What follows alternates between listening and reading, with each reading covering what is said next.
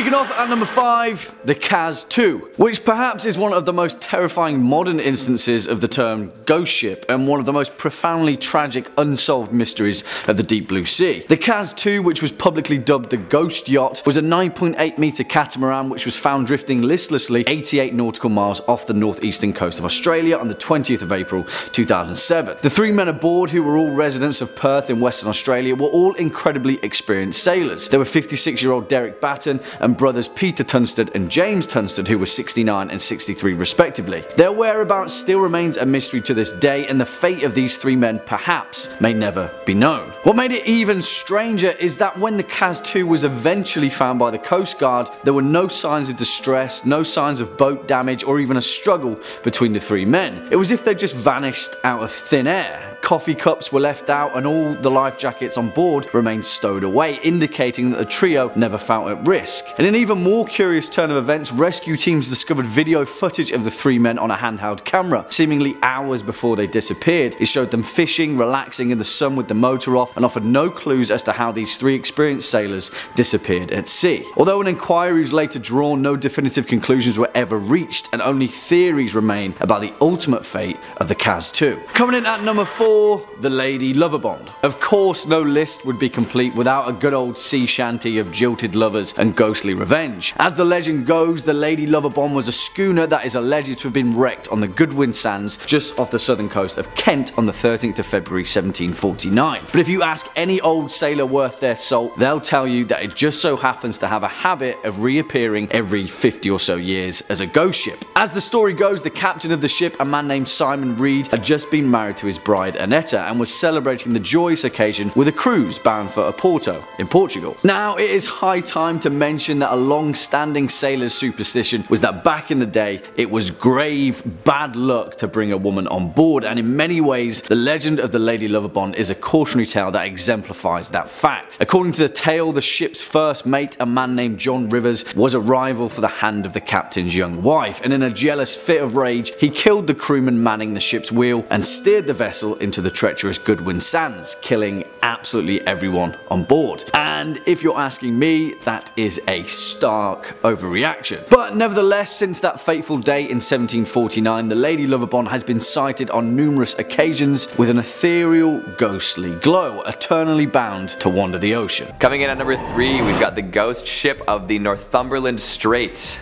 Yes, Canadian ghost pirates. That pretty much sums up my career aspirations right there. I don't know if that means I would be pirating software related to ghosts or actually becoming a phantom upon the Northumberland Strait, but I don't really care as long as my title involves the words Canadian, ghost, and pirate. But back to the actual tale at hand. This ghost ship is said to sail when it's on fire within the Northumberland Strait. What is the Northumberland Strait? It is a body of water that separates Prince Edward Island from Nova Scotia and New Brunswick in eastern Canada. Now you all know some Canadian geography. I'm so proud of you. The story dates back over 200 years when people started reporting a beautiful schooner catching fire and being engulfed in flames as people watched from shore. Anyone who has ever attempted a rescue mission finds that the ship completely disappears before they can reach it. Apparently the ship shows up before a northeast wind, forewarning terrible storms. Some say it's just an example of St. Elmo's fire, a rare weather condition involving the ionization of air molecules in order to produce a faint glow, but those who have seen the ship ablaze say that it was much too bright to be explained away like that. The prevailing story is that a pirate made a pact with the devil to protect and hide his treasure, and in return he and his crew would sail forever on the burning ship. A pact was made as the ship was burning down and would soon sink along with the treasure. In the end, folks claim that their fate was revenge for the terrible deeds they had done in their days of piracy, like their own personal floating hell. Coming in at number 2, we have Baron Falkenberg, a tale of lovers scorned, brothers bashed, and dice rolled. This pirate haunts Germany's North Sea and has been for over 600 years. Baron Falkenberg was a relatively wealthy member of high society, planning to propose to the village's most beautiful maiden. Then his long-lost brother returned with newly found riches and proposed to her first. At the wedding, the Baron became so upset with his brother that he clubbed him over the head with a bottle of champagne. Classy. Naturally, the brother dropped dead. Seeing this, his bride ran away, claiming that she'd rather die than be with the Baron. Ouch. So the Baron did what any rational fratricidal maniac would do, and stabbed her in the heart. How romantic. Then he ran away to the beach where he was accosted by a shady man on a boat. This mysterious figure invited him to the ship where he came from, which was anchored offshore a little ways out. The Baron accepted and rowed his way to the great grey behemoth. Since entering, nobody has seen him disembark, and he's been at sea for centuries. The ship he boarded always seems to be heading due north, and flickers of blue flame. Some passers-by claim to have seen the Baron himself playing dice with the devil in order to take back control of his soul. Unfortunately, it appears to be very difficult to win a game of chance against the devil. An additional caveat that can be added is that there are those who will claim that the story of the Baron is also connected to a Norse ghost story.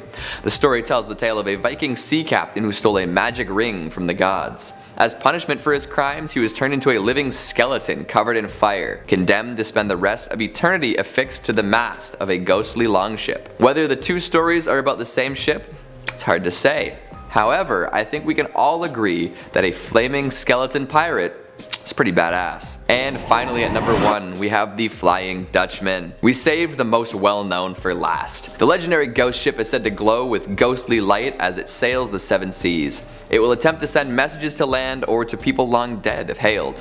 Unfortunately, nobody really wants to hail this ship, as the sight of it is seen to be a portent of doom. Like most ghostly ships, the Dutchman can never make port and is doomed to sail the oceans forever. It's theorized that the spectral seafarer had been rounding the treacherous Cape of Good Hope when it encountered a sudden storm. The hatches were battened down and the captain swore he would push right through come hell or high water, and it turns out a little bit of both were on the menu. For his recklessness with his ship and crew, the captain was divinely punished. He was condemned to sail the seas for eternity, serving as a warning to other mariners of bad weather and the cost of hubris. Sightings of the Dutchman have been reported since the 18th century, with many notable scallywags and scurvy dogs laying eyes on the ghastly vessel.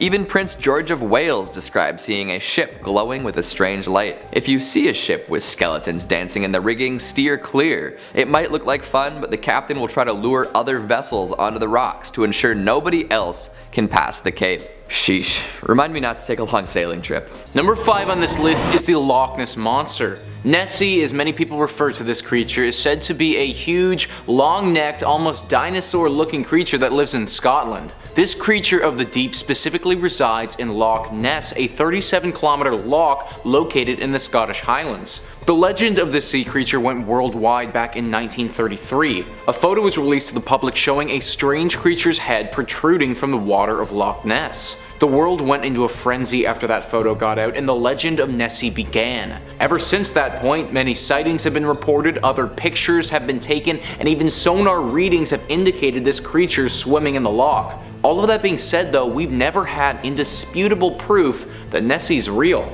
Well, I'm here to tell you that Nessie is real, but maybe not how you expect. New Zealand scientists have taken samples of the water in Loch Ness and have studied the DNA that they found in it. Professor Neil Gamel, a geneticist, is quoted saying, "Well, our data doesn't reveal their size, but the sheer quantity of the material that says we can't discount the possibility that there may be giant eels in Loch Ness. Therefore, we can't discount the possibility that what people see and believe is the Loch Ness Monster might be a giant eel." So, the Loch Ness Monster, as we understand it, might not be real, but potentially this loch is full of giant eels that resemble all of the features that Nessie's reported as having. Maybe this is why we've had such a hard time proving this myth, because for years, people have been looking for the wrong thing. I really like the legend of the Loch Ness Monster and honestly want it to be true, but if it had to be giant eels, then I think I could accept that as well. Number 4 on this list is the USS Stein Monster. The USS Stein was a Knox-class destroyer ship in the United States Navy.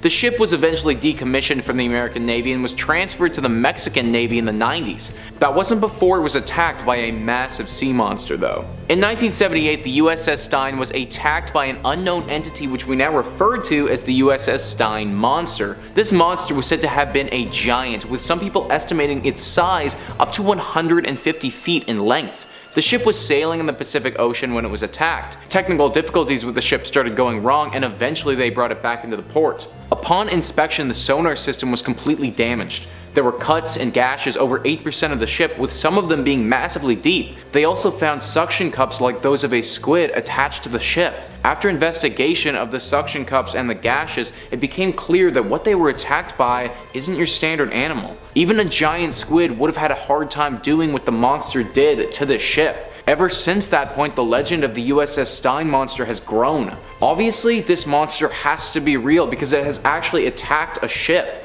Sadly, we don't know a whole lot about it though. In truth, we know less about what's on the ocean floor than we do about the surface of the moon. So it's very possible that a creature we aren't familiar with yet is dwelling down there. Next up at number 3, the Mary Celeste, which in fact may very well be the world's most infamous ghost ship, as well as one of the longest enduring mysteries of the seven seas. Built in Spencer's Island, Nova Scotia in 1861 and launched under the new name of the Mary Celeste in 1868, this merchant brigantine sailed uneventfully across the Atlantic for years as a seaworthy, efficient vessel. It wasn't until her fateful voyage in 1872 where the true ghostly legend began, which has since gathered theories that vary from submarine earthquakes, water spouts, an attack by a giant squid, and even paranormal intervention. No one will truly know the ultimate fate of the Mary Celeste, with every single soul on board never being seen or heard from again, which is a terrifying thought in itself, isn't it? The Mary Celeste was discovered adrift and deserted just off the coast of the Azores Islands on December 5th, 1872. It was a Canadian vessel, the De Gratia, which found her in a disheveled but seaworthy condition under partial sail and with one lifeboat missing. The last entry in the ship's log was dated 10 days earlier, which detailed the vessel's last known location, before these mysterious, infamous events unfolded. On board was the ship's captain, Benjamin S. Briggs, his wife Sarah, and their 2-year-old daughter Sophia, and 8 seasoned crew members, all veterans of the sea. It poses the question, what dire threat did the Mary Celeste face that caused a highly experienced captain to abandon his ship? Nothing was stolen, all of the crew's possessions and cargo were exactly as they'd left them, but in all likelihood, we may never know. Swinging in at number 2, the Flying Dutchman. Of course, this legendary vessel couldn't not make this list. The ghost ship that can tragically never make port, doomed to navigate the perilous ocean for eternity. In actual fact though, the Flying Dutchman has had such an impact on nautical culture that it's easy to overlook the treacherous tale of its origin. It is thought that the legend of the Flying Dutchman first originated from the 17th century golden age of the Dutch East India Trade Company, a mega corporation that had a stranglehold monopoly on the Dutch spice trade that ran throughout the 16 and 1700s, where tale was told of a Dutch man of war that was lost just off the Cape of Good Hope. Purportedly, every soul on board perished after being ravaged by a violent tempest. The following few days, numerous other trading ships reported seeing a ghostly, ethereal vessel out in the foggy mist of the ocean, flying the exact same colours as the Dutch vessel. Since then, the Flying Dutchman has gathered notoriety as the worst omen you could ever hope for of a phantom ship that heralds the demise of an entire crew, with sightings continuing all the way into the 19th and 20th centuries. In fact, perhaps the most recognised sighting was by King George V himself during a 3-year voyage in 1881 just off the coast of Australia. He noted in his personal log that 13 people had seen the same glowing Flying Dutchman in the early hours of the morning, and later in the day, the ordinary crewman who had spotted the vessel fell from the foremast and, in his words, was smashed to atoms. It's a little bit worrying, that one, eh? And finally, our number 1 spot, the Orang Medan. And where do we even begin with the bizarre, perplexing legend of the Orang Medan, perhaps the most terrifyingly unexplainable instances of a ghostly shipwreck in history? But, well, the leading physical theory of the Orang Medan may be even more horrifying than it first appears. As the legend goes, at some time in June 1947, an American vessel by the name of the Silver Star picked up several distress calls from a nearby Dutch merchant ship, the Orang Medan. A radio operator aboard the troubled vessel sent a message in Morse code. In rushed, confused dots and dashes, it read, "We float. All officers, including the captain, dead in chart room and on the bridge. Probably whole of crew dead." And then a few moments later, after even more confused dots and frantic dashes, 2 words came through very clearly. I die. Then silence. Nothing more was heard of them. But well, when the Silver Star eventually located and boarded the apparently undamaged and otherwise seaworthy Orang Medan, what they found absolutely horrified them. Every single person aboard was found dead, sprawled on their backs, frozen in fear with their mouths gaping open and their eyes staring straight ahead. There were no survivors, but even more terrifying, apparently no signs of injury or foul play. Just as the Silver Star crew was preparing to tow the ship to a nearby port, a fire broke out in the Orang Medan, which shortly exploded before finally sinking into the depths. Since this horrifying incident, theories have ranged from the vessel carrying a highly dangerous chemical nerve agent to an entanglement with the CIA after the result of a secret experiment to an unprovoked alien assault. But if you haven't already sensed a theme with this particular list, it seems that we may never know. Coming in at number 5, we have Stranded Ship. In Zakynthos, Greece, on the beautiful beaches lays a haunting sight of a stranded and rusting MV Panagiotis ship washed up on the shore in 1980 and continues to lay on the sand to this day. Many tourists come to view this phenomenon, and due to the mysterious ship, it's been nicknamed Shipwreck Beach. Little is known about the ship and is highly debated. One theory is that the ship was used for smuggling and abandoned when the crew were being pursued by the Navy on their way to Piraeus from Albania. Another theory states that the ship was making its way from Turkey with a freight of contraband cigarettes headed for Italy. When encountering stormy weather, the ship went into a cove where the crew abandoned the ship in fear of getting caught. Soon after the ship was abandoned, rumors started swirling that the ship had many valuable items on it, and authorities eventually convicted 29 people for looting cargo and valuable equipment from the wrecked ship. The location of the Panagiotis was prominently featured in the hit Korean drama Descendants of the Sun, leading to a surge of interest among Chinese and Korean tourists. This beach was briefly closed for tourists in 2018 due to the fear of landslides due to a large boulder falling onto the beach, but left the ship unharmed. The beach was later opened, and that same year the beach was named as the world's best beach in a poll by over 1,000 travel journalists and professionals. The beach and surrounding areas are stunning, but the mystery of the ship lingers and gives creepy vibes when you're on vacation in such a beautiful place. Some tourists have stated while getting close to the ship they've heard noises coming from inside, and some locals believe that this ship is haunted by the past crew members. In at number 4, we have numerous lost cities. One of the most famous lost cities that have been located in the ocean is the lost city of Atlantis. The lost city used to actually consist of a few islands where the founders had created a utopian civilization and became a great naval power. Their home consisted of concentric islands separated by wide moats and linked by a canal. The island of gods contained gold, silver and other precious metal and had an abundance of rare and exotic wildlife. Many believe Atlantis and the story behind it was a fictional story that was created by an ancient Greek philosopher Plato, but others believe it was a real story and that the lost city is supposedly located in the Atlantic Ocean, while others say it's the Mediterranean or under Antarctica, and this is a popular debate. Besides the highly debated Atlantis, there are currently at least a dozen lost cities that rest at the bottom of the ocean near places like Greece, Japan and India. The sunken palace of Cleopatra is one of the most fabled underwater remnants of the ancient world. It had sunken more than 1400 years ago when an earthquake and tsunami hit Alexandria, Egypt. One of the most spectacular and intact lost cities is Xicheng, or otherwise known as the Lion City, which is located at the bottom of China's Quandao Lake. Not from ancient times, but apparently it was purposely flooded in 1959 to make room for a dam and an adjoining hydroelectric station. Another lost city comes from Dwarka, India, which is known as the Gateway to Heaven, which was an ancient city dating back as far back as 574 AD. The ancient Dwarka was sunken by the rising of the ocean levels and taken to the bottom of the sea at the Gulf of Cambay.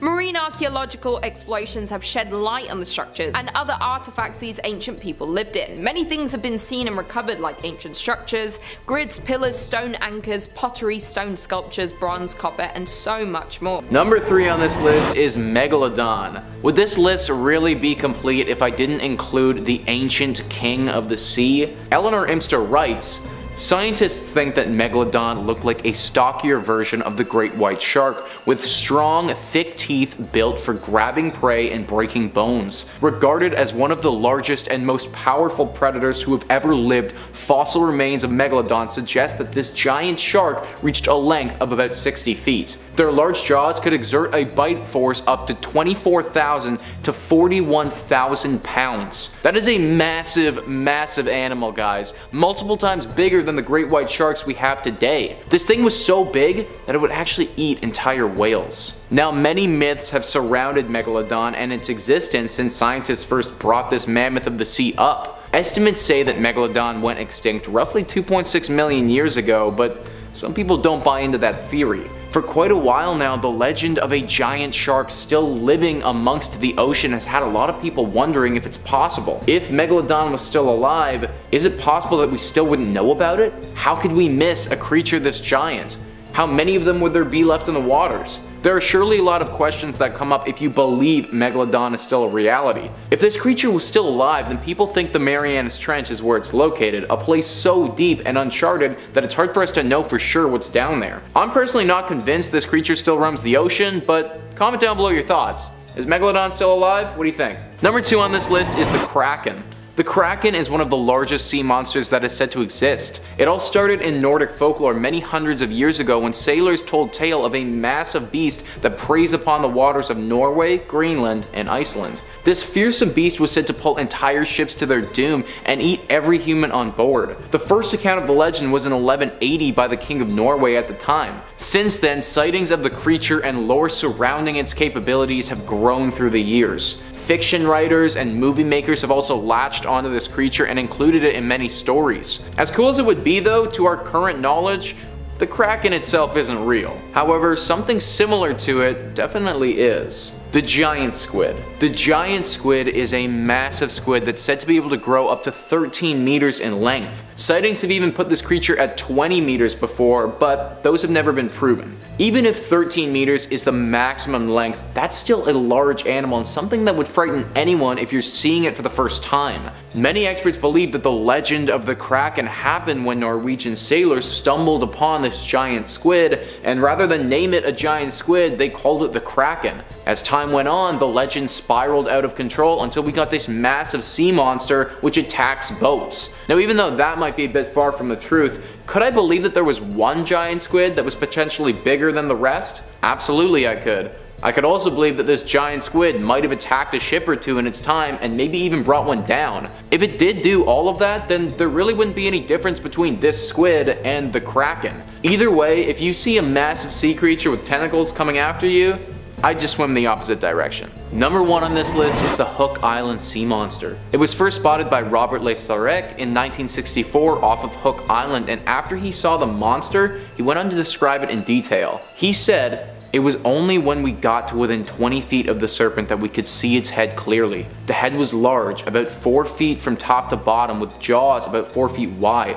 The lower jaw was flat like that of a sandfish. The skin was smooth but rather dull, brownish black in color. The eyes seemed pale green, almost white. The skin looked more like that of a shark than an eel. There were no apparent scales, nor did we see any parasites around. We supposed the flexible tail would have shaken any off. There were no fins or spines, nor were there any apparent breathing openings, although there must have been some. Perhaps we didn't see them because our attention was focused mainly on the creature's menacing mouth, the inside of which was whitish. The teeth appeared to be small. A fragment of some dark substance hung from the upper row of teeth, possibly a fish. As the monster was lying on the sandy bottom, we could not see the color of its belly. The creature was about 90 feet long. Behind the head, the body was about 2 feet 4 inches thick and remained that way for about 25 feet. Then it gradually tapered into a whip-like tail. The general color of the body was black with 1 foot wide brownish rings every 5 feet. The first starting just behind the head. The skin was smooth but dull. So that's his description, and after he and his family saw it, he took some pictures of the creature to prove his claims. We have to remember that these pictures were taken in 1964 and doctoring them would have been far more difficult back then than it is today. I also tend to believe this claim more than most based on the level of detail he described the beast. Obviously it was a pretty jarring experience if he was able to describe the creature in that much detail. Since the claims, people have researched Hook Island for this monster, but with no luck. Hopefully one day we can spot this monster again and know for certain that it truly exists. Kicking off today's list, we have the sunken city of Dwarka. Until roughly 50 years ago, it was simply a legend, a story passed throughout the ages. The most famous legend about the lost city of Dwarka can be found in the ancient epic of Mahabharata. Dwarka, similar to Atlantis, is said to have sunk beneath the sea at some point in the distant past. According to the sacred scripture of Srimad Bhagavatam, the city of Dwarka was built in response to Jarasandha, the ruler of Magadha, who was constantly attacking Mathura. To prevent further attacks on his clan, Lord Krishna decided to establish a separate city on India's western coast. The city quickly rose to prominence and began the unstoppable pivot of Lord Krishna's mission, housing thousands of people in approximately 900 palaces that were crafted out of silver, gold, and precious stones, along with being heavily fortified and could only be reached by ship. At the time, the city of Dwarka quickly became a talking point around the world, inspiring awe and wonder. According to the Mahabharata's 23rd and 34th stanzas, the city was inundated and submerged by the Arabian Sea on the day that Krishna departed the earth to join the spiritual world after 125 years, and this is when the Kali Age began. The ocean's deity reclaimed the land, sinking the lost city of Dwarka, but sparing Lord Krishna's palace. It is also said that the lost city of Dwarka was attacked by Vimana, a flying machine. The description of the fight encourages ancient alien theories, as it appears that it was fought with sophisticated technology and powerful weapons from orbit. The spacecraft launched an attack on the city using energy weaponry, which resembled a lightning strike to onlookers, and it was so devastating that much of the city lay in ruins following the attack. A marine scientist discovered remnants of an underwater civilization near the coast of Dwarka, the city that's still on land that is, in the 1970s, and in 2002, scientists discovered an extremely advanced civilization from the past lying untouched beneath the ocean's surface. With the help of sound matrix and image technology, along with sub-bottom profiling, marine scientists were able to find the exact location of the city, including some stone structures. The lost city of Dwarka was officially found 120 feet underwater in the Gulf of Kambat off the western coast of India. Thanks to carbon testing, it was established that the city is anywhere between 7,000 to 9,500 years old and stretches out 7 to 8 kilometers long and 3 to 4 kilometers in width. The most fascinating, or creepy thing about this underwater city, depending on your point of view, is that all human remains are still intact. Ergo, the main reason it made its way to today's list. Look, I'm not a scuba diver, but I can't think I'd be too fond of swimming around casually, admiring, architecture, and bam! Perfectly preserved dead bodies. During the 2002 excavation of Dwarka, many mud vessels, temple bells, ancient ritualistic vessels, and other artifacts were found, with the carbon dating indicating that they date back to roughly 7,200 BC, otherwise known as the prehistoric period. At the time of this research, scientists also found that a massive man-made wall that's almost 2,000 feet tall that has since been unearthed during periods of low tide and can't be easily seen. Granted, they're still waiting on absolute results from some strange structures made of iron they weren't able to identify. Maybe they're from the aliens? In fourth place, we have the Antarctica sea spiders. Okay, I'll admit it now, this one might be on the list purely because of how much it made me jump while researching. Seriously, look at the photos of these things. Yeah, this reaction is genuine. If I get nightmares tonight, I'm blaming y'all, okay? Before I start talking specifically about the big guys, time to dive into exactly what sea spiders are. Sea spiders are marine arthropods of the Pentapoda order and belong to the Pycnogonida class. They're cosmopolitan, and well, to some of us that sounds like a fancy drink. It just means they're found in oceans around the world. Lucky for me. There's over 1,300 known species, and they have legs ranging from 1 millimeter to over 70 centimeters in length, and that's over 2 feet in length. While most of them are towards the smaller end of this range, that one qualify as terrifying now. Would it? Although sea spiders are not true spiders, or even arachnids, their traditional classification as chelicerates would place them closer to true spiders than to other well-known arthropod groups, such as insects or crustaceans if correct. Sea spiders tend to either walk along the bottom of the ocean with their stilt-like legs, or just swim above it using an umbrella pulsing motion. They're mostly carnivorous predators or scavengers that feed on sponges, polychaetes, and bryozoans. Alright, time to talk specifically about the big guys. Those really long legs I mentioned a moment ago are everything to the Antarctic sea spider, since they're where its vital organs are kept, because it doesn't have much of a body. Its proboscis is also important because that's what it uses to suck the insides out of worms, jellyfish, sponges, and other soft body prey. Sounds delicious, I guess? Right now, all I can picture is like that one scene from The Lion King where Timon and Pumbaa are sucking the insides out of squishy bugs, and I'm pretty sure Simba and I are having the exact same facial reaction. For my brain's sake, it's highly unlikely for most of us to ever come across one of the giant spiders, since they only live in the oceans around the polar regions. Gigantism has been observed in a number of other Arctic and Antarctic species, leading to biologists to consult a couple of theories that certain elements of the polar environment must be conducive to humongous body size. Over several hypotheses have been put forward, with some scientists claiming that large body size may have developed as an evolutionary trait to enable animals to withstand long periods of starvation during the winter, when resources tend to become,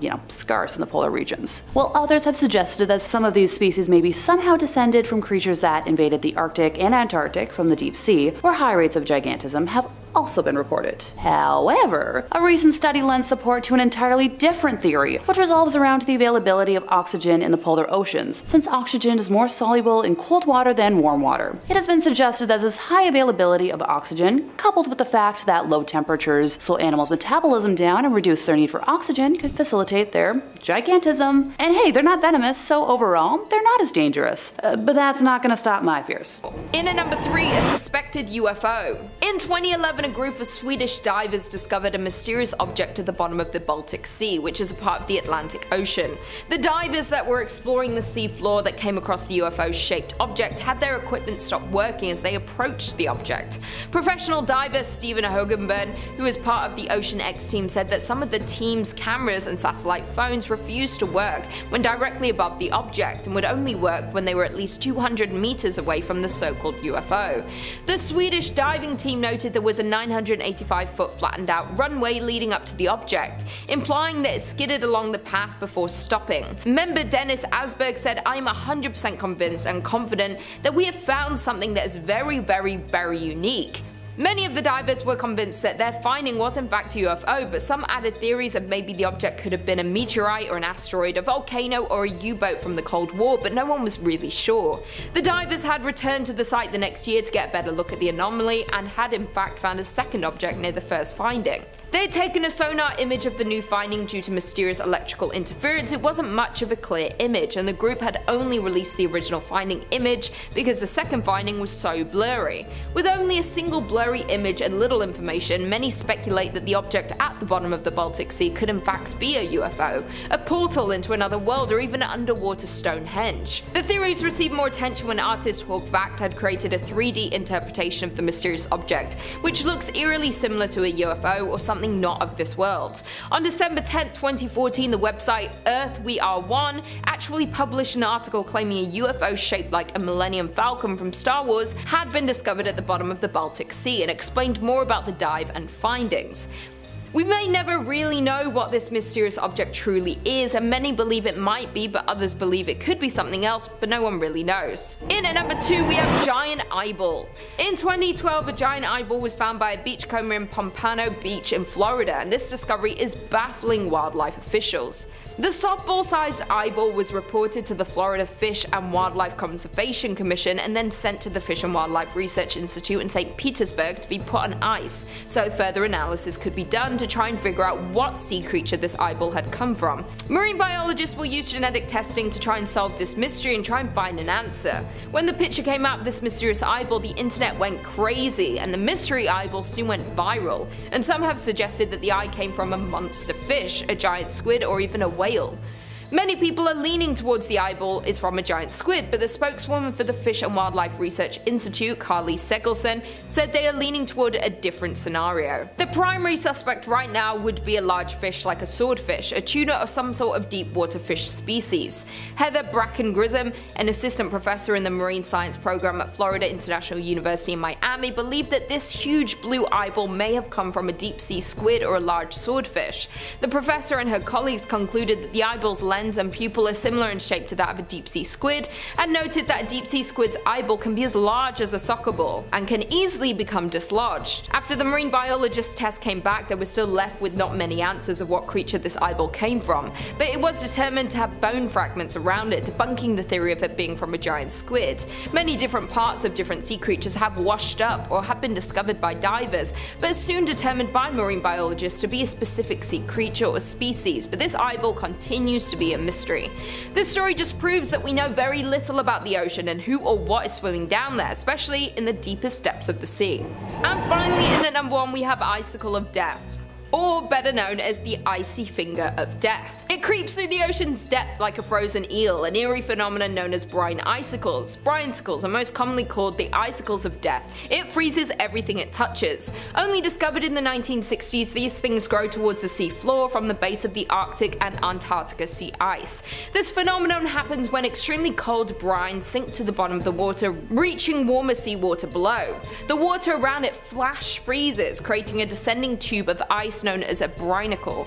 Sometimes an underwater icicle reaches the seafloor, and when it does, a web of ice forms and spreads, entombing and freezing everything in its path, including any unlucky sea life such as the starfish and sea urchins.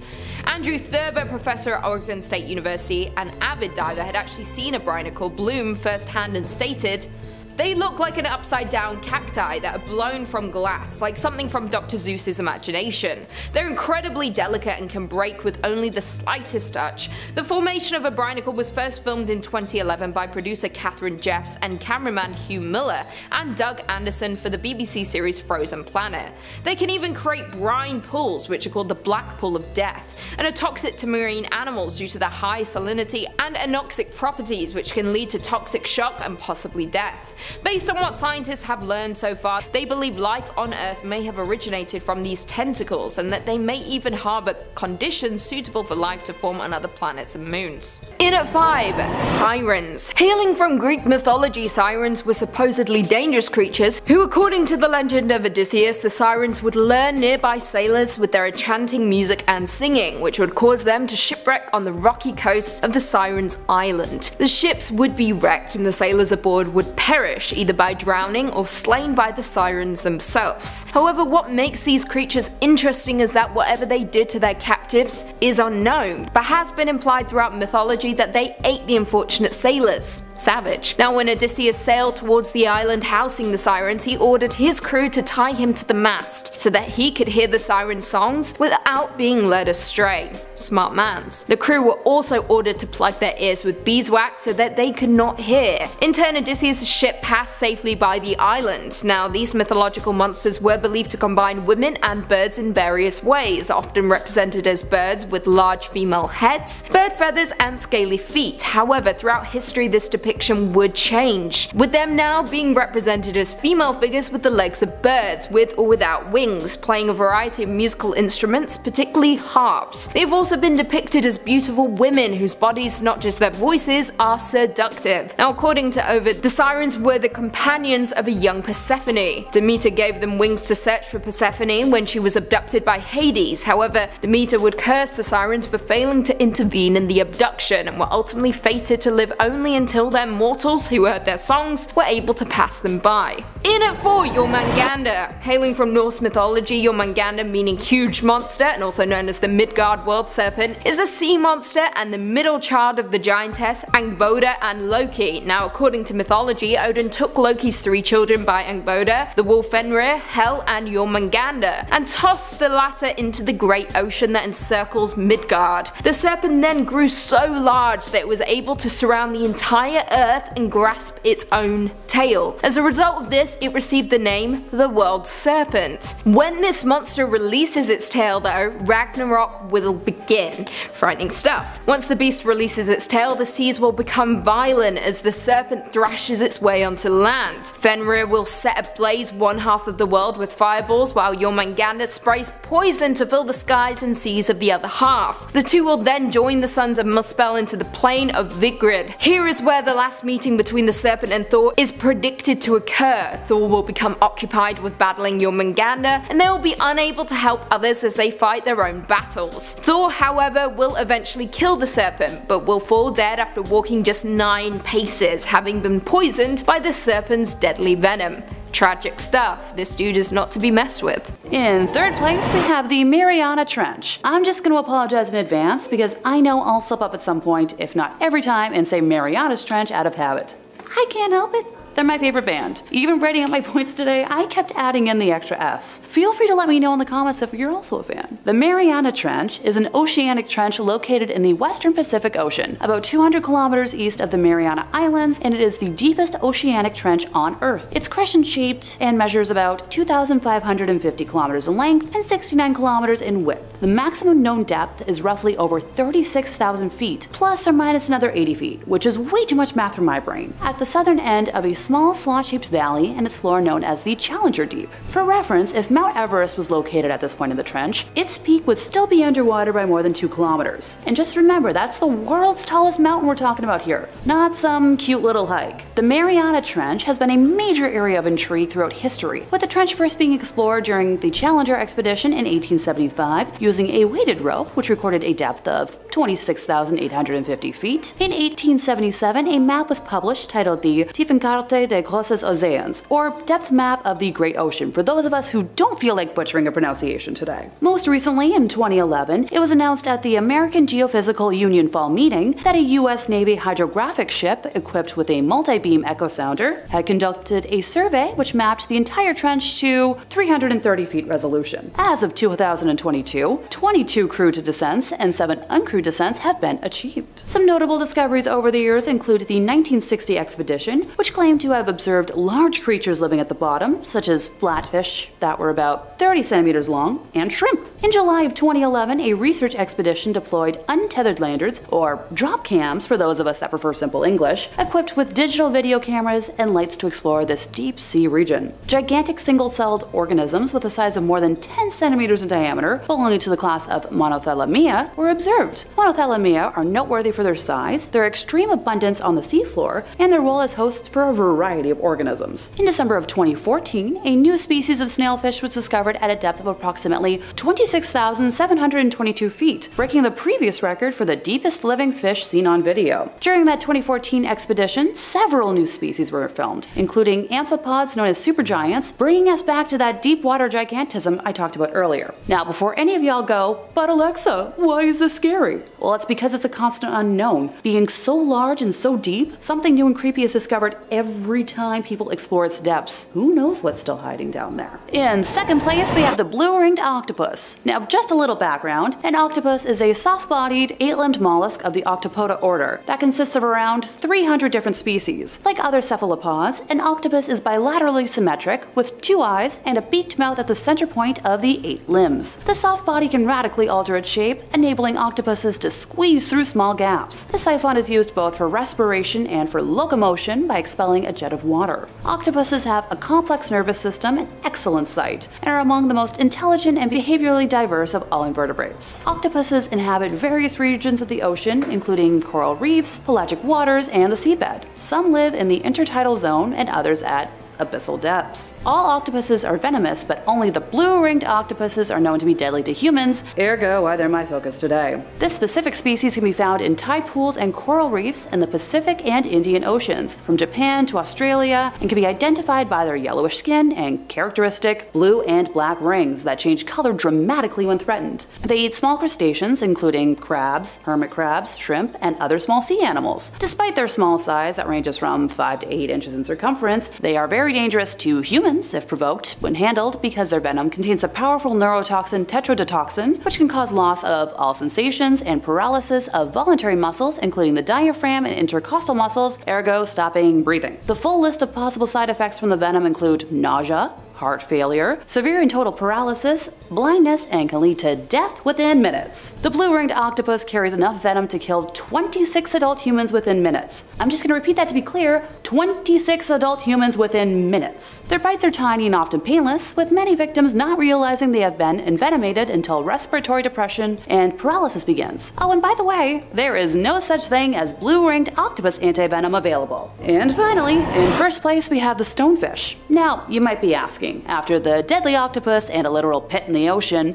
how can we get scarier? Welcome to where I almost jumped out of my chair and onto the floor. Stonefish are a family of fish called Cynocidae. They are famous for being the most venomous fish in the world, with a sting that causes excruciating pain in, you guessed it, humans. Their venom is lethal to other marine animals and humans, causing intense pain, breathing problems, damage to the heart, fits, and paralysis. Now thankfully, unlike the blue-ringed octopus, there is an antivenom, but if it's not delivered quickly, the effects can be fatal. We know of 5 different species that exist. The midget stonefish, or the Cynocea alula, estuarine stonefish, or Cynocea orida, the Red Sea stonefish, or Cynocea nana, the Cynocea platarincha, and simply the stonefish, or Cynocea verrucos. Look, I tried my best. They hail from the coastal regions of the Indo-Pacific Ocean, so northern Australia, India, the Philippines, and others. Their name comes from their ability to blend in with rocky seafloors and amongst coral, which is what makes them easily stepped on by people and is a good chunk of the danger. They have 13 spines along their backs, which is what delivers the toxin, and at the base of each spine is a venom sac, which is activated under pressure. So, you know, when somebody accidentally steps on them. Now, if that's not terrifying enough for you, because we do have a reputation to uphold here, scientists at the University of Kansas have discovered that stonefish also have a hidden switchblade in their face that they can flick out whenever they feel like they're in danger. They call this bony, blade-like protrusion a lacrimal saber, and it's located on a bone under the fish's eyes. The saber is housed inside the fish's head, and they use their cheek muscles to deploy it. One good thing at least is that it's not venomous like their spines. Number 5 on this list is the whalefish. This fish is like a legendary Pokemon when it comes to how rare it is. Live Science says the Monterey Bay Aquarium Research Institute released footage in August showing a bright orange female whalefish around 6,600 feet deep offshore of Monterey Bay, California. Very little is known about this bizarre fish because of the 3 drastically different appearances of the juveniles, which are called tape tails, males, which are called big nose fish, and females, which are called whalefish. The 3 forms look so different that scientists originally thought that they were 3 different species. This shape-shifting transformation from juvenile to mature females is believed to be one of the most extreme among vertebrates. Whalefish have rarely been seen alive in the deep, so many mysteries remain regarding these remarkable fish. The Monterey Bay Aquarium Research Institute tweeted, "Let's pull up this image from the Smithsonian that really shows off exactly how weird this fish is." So here we have the 3 fish, and you can see exactly how different they all are. The Smithsonian says there are other examples of males and females with very different shapes and of animals changing from one shape to another as they grow older. But this is one of the most amazing examples of sexual dimorphism combined with metamorphosis ever found among vertebrates. So we are talking literally about a super rare, shape-shifting fish that in my opinion looks creepy as all holy hell. I'd say that you can find this beast at the bottom of the ocean, but odds are you won't ever even run into it because of how rare it is. We've been exploring the bottom of our oceans for quite some time now, and we are only just starting to learn a little bit about this fish. In all honesty, we really have no idea about it though. Whatever it is or whatever it does, one thing is pretty clear to me though. It's creepy looking, it lives at the bottom of the ocean, and I don't like it. Number 4 on this list is the goblin shark. This fish has got to be at the top of everyone's lists when it comes to the grossest looking creatures in the world. National Geographic says, swishing through the deep sea, a goblin shark notices a small, yummy looking squid. The animal inches towards its prey. But as the fish closes in, the snack starts to dart away. So the shark thrusts its jaw 3 inches out of its mouth. The jaw is connected to 3-inch long flaps of skin that can unfold from its snout. The predator then grabs the squid in its teeth. After scarfing down the meal, the shark fits its jaw back into its mouth and swims off. That's right guys, a goblin shark's top and bottom teeth are attached to ligaments or bands of skin tissue tucked into its mouth. When prey is just out of reach, the shark extends the elastic tissue out of the mouth to nab the grub. This allows the animal to chow down on snacks such as teleost fish and squid. It also makes the shark one jaw-dropping fish. These disgusting looking creatures like to live right at the bottom of the ocean and are native to the oceans around Japan. There are also some of them off of South Africa and in the ocean water surrounding Portugal. They can grow to be 12 feet long and weigh almost 500 pounds. These aren't monsters, but they may as well be. A 500-pound beast with a detachable jaw that looks like a goblin just chilling at the deepest, darkest part of the ocean. I truly cannot think of a whole lot of creatures I would rather run into than this freaking thing.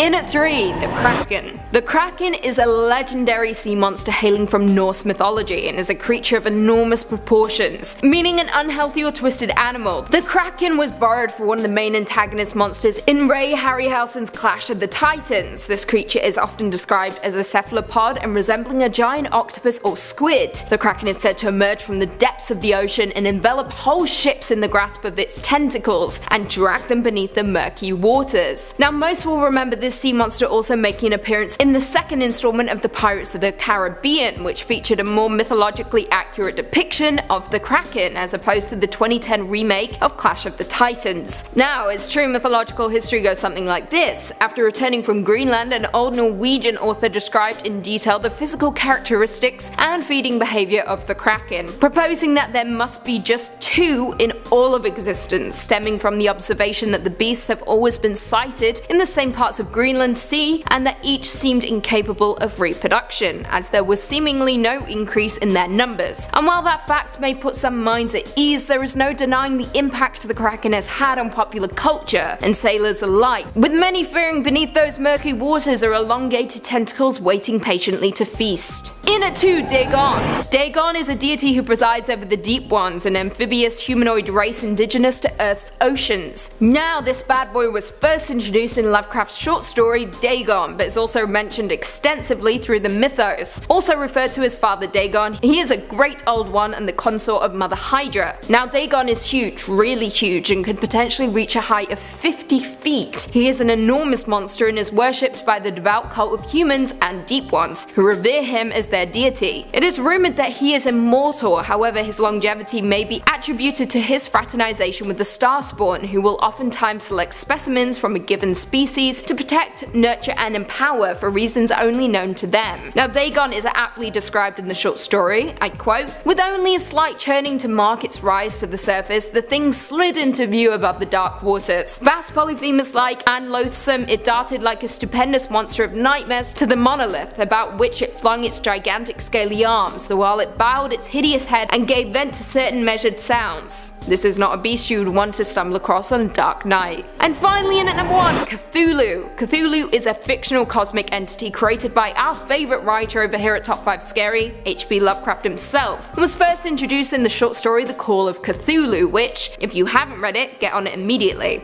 Cthulhu is a great old one of great power that lies in the depth-like slumber beneath the Pacific Ocean in his sunken city of R'lyeh, and remains a dominant presence in the eldritch dealings on our world. Now it's near impossible to describe Cthulhu, however the most detailed descriptions come from The Call of Cthulhu and are based on statues of the creature. One of these statues, constructed by an artist after a series of baleful dreams, is said to have, I quote, "yielded simultaneous pictures of an octopus, a dragon and a human caricature, a pulpy tentacled head surmounted, a grotesque and scaly body with rudimentary wings." Horrifying, right? Worse still, this oceanic monster has a loyal group of followers. It is unknown how large the throng of worshippers are, but his cult has many cells around the globe and are noted for chanting horrid phrases that translate to, I quote, "In his house at R'lyeh, dead Cthulhu waits dreaming." So what happens when Cthulhu emerges from his slumber beneath the ocean? Well, the story says that, I quote, "the thing cannot be described, but it is called the green sticky spawns of the stars, with flabby claws and an awful squid humanoid head with writhing feelers. All I can say, folks, is that if Cthulhu awakens, there's trouble for not just you, but for all of us.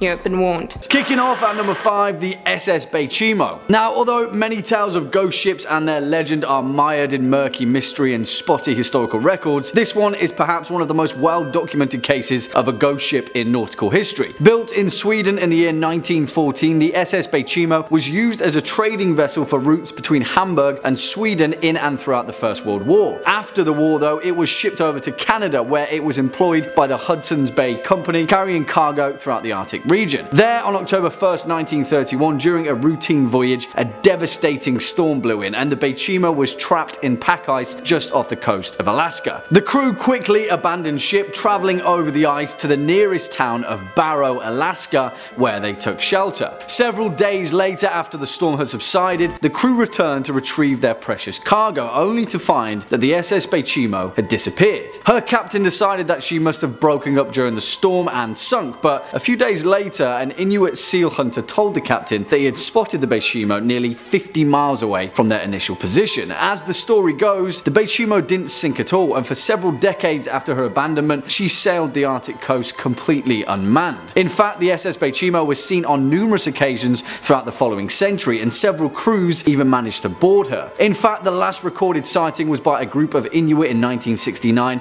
a staggering 38 years after she was abandoned. Her ultimate fate? No one knows, but it's safe to say that somewhere out there in the frozen north, the SS Beichimo is still sailing. Next up at number 4, the Jenny. Now, this one is a little bit murkier, to say the least, and historical accounts have varied from person to person. One thing always remains the same though: if the accounts are true, then this nautical tale is perhaps one of the most bleakest and most despairing cases of a crew being lost at sea. As the story goes, the Jenny, an English schooner that set sail from its home port of the Isle of Wight in 1822, became frozen in an ice barrier just off the Drake Passage sometime in its voyage in 1823. Nearly a decade later, in 1840, the stark remains of the ship had been dislodged by the ice, only to be discovered by a nearby whaling ship. As some accounts tell, when the crew first saw the ship, they saw 7 figures standing to attention on the main deck, and so thought that the vessel was manned. As they got closer though, they discovered the grim truth. The 7 figures standing to attention were in fact frozen in place, turned to ice by the Arctic cold. Things only got worse from there though, and as the crew of the whaling ship explored the vessel, they found more and more bodies frozen in time deeper below the deck. As some reports go, as the crew came to the captain's cabin, they found him frozen in place with a pen in his hand. The final note written in his log read, May 4th, 1823. No food for 71 days. I am the only one left alive. Yeah, spooky stuff. Number 3 on this list is the proboscis worm. I don't care what anyone says, this has to be a monster. Just based on literally how freaking gross it is, it needs to be qualified as a monster. This species is also known as ribbon worms, and there are actually a ton of ribbon worms in the world. The ones I'm talking about reside deep at the bottom of the ocean. These ones usually grow to be bigger than the other ones in the world. The Smithsonian Magazine says the largest species of ribbon worm is the bootlace worm, which can be found writhing among rocks in the waters of the North Sea. Not only is it the largest nemertean, but it may also be the longest animal on the planet. Uncertainty remains because these stretchy worms are difficult to accurately measure, but they have been found at lengths of over 30 meters and are believed to even grow as long as 60 meters longer than the blue whale. Despite their length, they are less than an inch around. Now, these creatures don't have any natural predators, and let me tell you why. Because they look disgusting. Like, let me ask you guys, would you want to eat that? I would straight up need to be starving, and there would literally need to be nothing edible left on the planet other than this thing before I decide to take a bite. It literally looks like a large intestine that just slithers across the bottom of the ocean. Shockingly enough, this is a real thing though, and you can find it chilling in deep waters. Number 2 on this list is zombie worms. We aren't quite done with the worm talk yet, guys, because now we have got to look at zombie worms. Zombies are a pretty terrifying monster, so are these just like them? The Smithsonian says zombie worms don't crave brains, instead they seek bones. The The 1 to 3 inch Osedax worms were first discovered in the bones of a rotting gray whale on the deep sea floor nearly 10,000 feet deep in 2002. Since then, more Osedax species have been discovered. There are 26 according to the World Register of Marine Species. Zombie worms don't eat mineral bones directly, instead they digest fats within the bone. However, their style of eating is quite different from ours because they don't have a mouth or a stomach. They secrete an acid from their skin that dissolves bone, freeing up the fat and protein trapped inside. Then, symbiotic bacteria living in the worm's body digests the fat and protein. How Osedax acquire nutrients from the bacteria isn't known. They may simply digest the bacteria, or nutrients are somehow transferred to the worm. They hold on to whatever bones they can find by drilling in with roots which contain the symbiotic bacteria. Zombie worms can retract these plumes into the body when they are disturbed. If all this isn't strange enough, the only worms doing any drilling are female. The microscopic males live inside their bodies. One study counted 111 males inside just one female zombie worm. This eliminates the pesky step of having to search for a mate because the eggs and sperm are right next to each other. Then the worms can disperse many fertilized eggs far and wide, hoping that they land near some recently fallen bones. Needless to say, but these are some weird freaking creatures. No wonder we've nicknamed them zombie worms. They're about as monstrous as you could possibly get. Not to mention, but they feast on the bodies and bones of the dead, similarly to what zombies would want to be doing. Number 1 on this list is the Sloan's viperfish. As with most things on this list, we have a thoroughly disgusting looking creature. This thing is just as dangerous as it is disgusting though. The Twilight Zone says, like many of the inhabitants of the deep sea, Sloan's viperfish sport light-producing organs called photophores along its body. These flashing blue, green, or yellow lights might attract tasty snacks, but they're most useful for masking the fish's silhouette from predators below. They're also useful for grabbing a meal. When prey comes near, the viperfish drops a glowing light on its dorsal fin ray like a fishing lure in front of its mouth and snap! A muscular jaw filled with clear, sharp teeth comes crashing down like a guillotine. Lucky for the viperfish, its first vertebrae has evolved to act as a shock absorber for that powerful bite. This is the deep sea version of a piranha, except way more deadly. If you were getting attacked by piranhas, there would likely need to be multiple of them to attack you to actually win. I could totally see a world though where you lose one-on-one versus this thing though. Its teeth would literally dig so deep in your body. Even at the thickest part of your body, this thing has the potential to go all the way through if it bites you well enough. Thank goodness it's swimming thousands of meters below us and we don't need to worry about it popping up on our next snorkeling adventure. Number 5. Siphonophores. Now, what you're looking at right now definitely looks alien. It looks like something out of one of the Avatar movies. It looks like a giant sea serpent, right? What it actually is one long organism made up of countless individual creatures joined together called siphonophores. Now, siphonophores are some of the weirdest and most fascinating creatures in the ocean. They're a type of colony. They're a living colony that consists of multiple individual creatures called zooids. Each one has their own specialized function and they all work together. From their appearance and behavior, there's not really a lot of things like siphonophores out there. They come in all sorts of shapes and sizes, but they all share a basic structural design. They consist of a long, slender stem, or like a stalk, with multiple branches or tentacles coming out of it. Each of these branches or tentacles is actually an individual little zooid, specialized for a particular task like feeding, swimming, or reproduction. Oh, everybody's jealous of the reproductive zooids.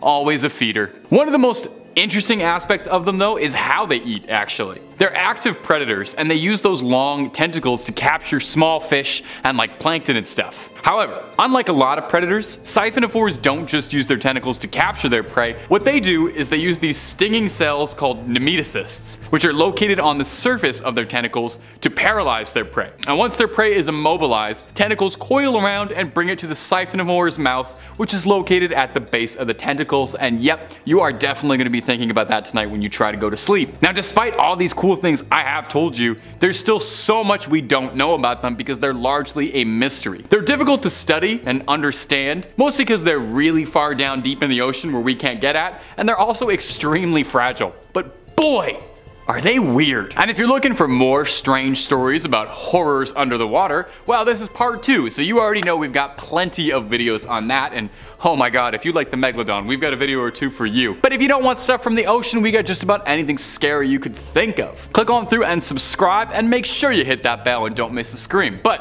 whew, slow down there, buddy. Do that at the end of this video, okay? I got way more weird sea creatures for you. Number 4, the immortal jellyfish. We're all born to die, are we not? That's what Lana Del Rey said, and I trust her more than anyone. Well, us humans, maybe. But some of us are built different, like the immortal jellyfish. The immortal jellyfish is a fascinating and downright eerie creature that's got the attention of scientists and the public alike. This thing is tiny, it's only about 5 millimeters inside, it's found all over the world, and it has an incredibly unique ability to regenerate its cells and reverse its aging process, effectively making it immortal. So far, this is the only creature that's been shown to prestige once it hits max level. It's a little joke for my Modern Warfare friends. This means that the immortal jellyfish can genuinely live forever as long as it doesn't fall prey to predators.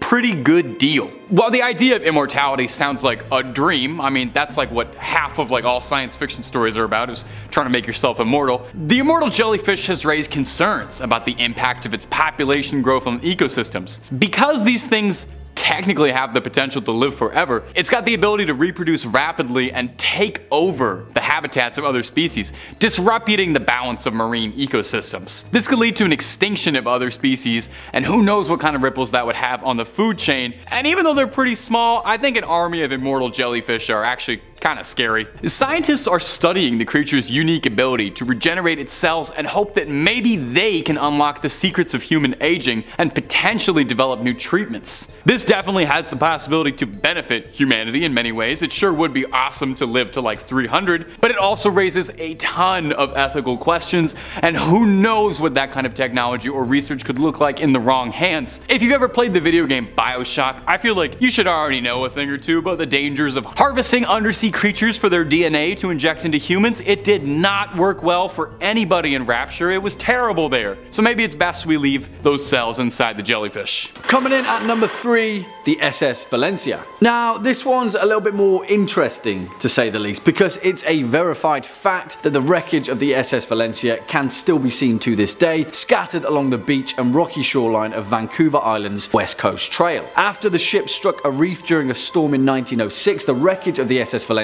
was considered to be the worst maritime disaster along the western North American coast, otherwise known as the Graveyard of the Pacific. The Valencia was a small ship, a passenger steamer that had a long history of carrying both passengers, cargo, and troops. But at the time of her ruin, she was operating as a tour boat, often running routes from San Francisco and up to Seattle. During the wreckage, tragically, 136 souls were lost, with rescue efforts unable to access the Valencia in the ravaging storm. But our ghostly tale lies with those that tried to escape. You see, as the legend goes, in panic the crew launched all of the Valencia's lifeboats, going against the captain's orders, all of which went horribly wrong. 3 flipped on descent, dozens more capsized after reaching the water, and the last one disappeared out into the waves. Since the disaster of the SS Valencia, countless sailors and fishermen have reported sightings of these lifeboats listlessly floating upon the water during particularly calm days at sea. As some of the tales go, these lifeboats are still filled with the skeletal remains of the lost souls of the SS Valencia. Next up, at number 2, the Copenhagen. And it's quite the title really, because the Copenhagen is considered by most to be one of the greatest maritime mysteries of the modern era, with only whispers, rumours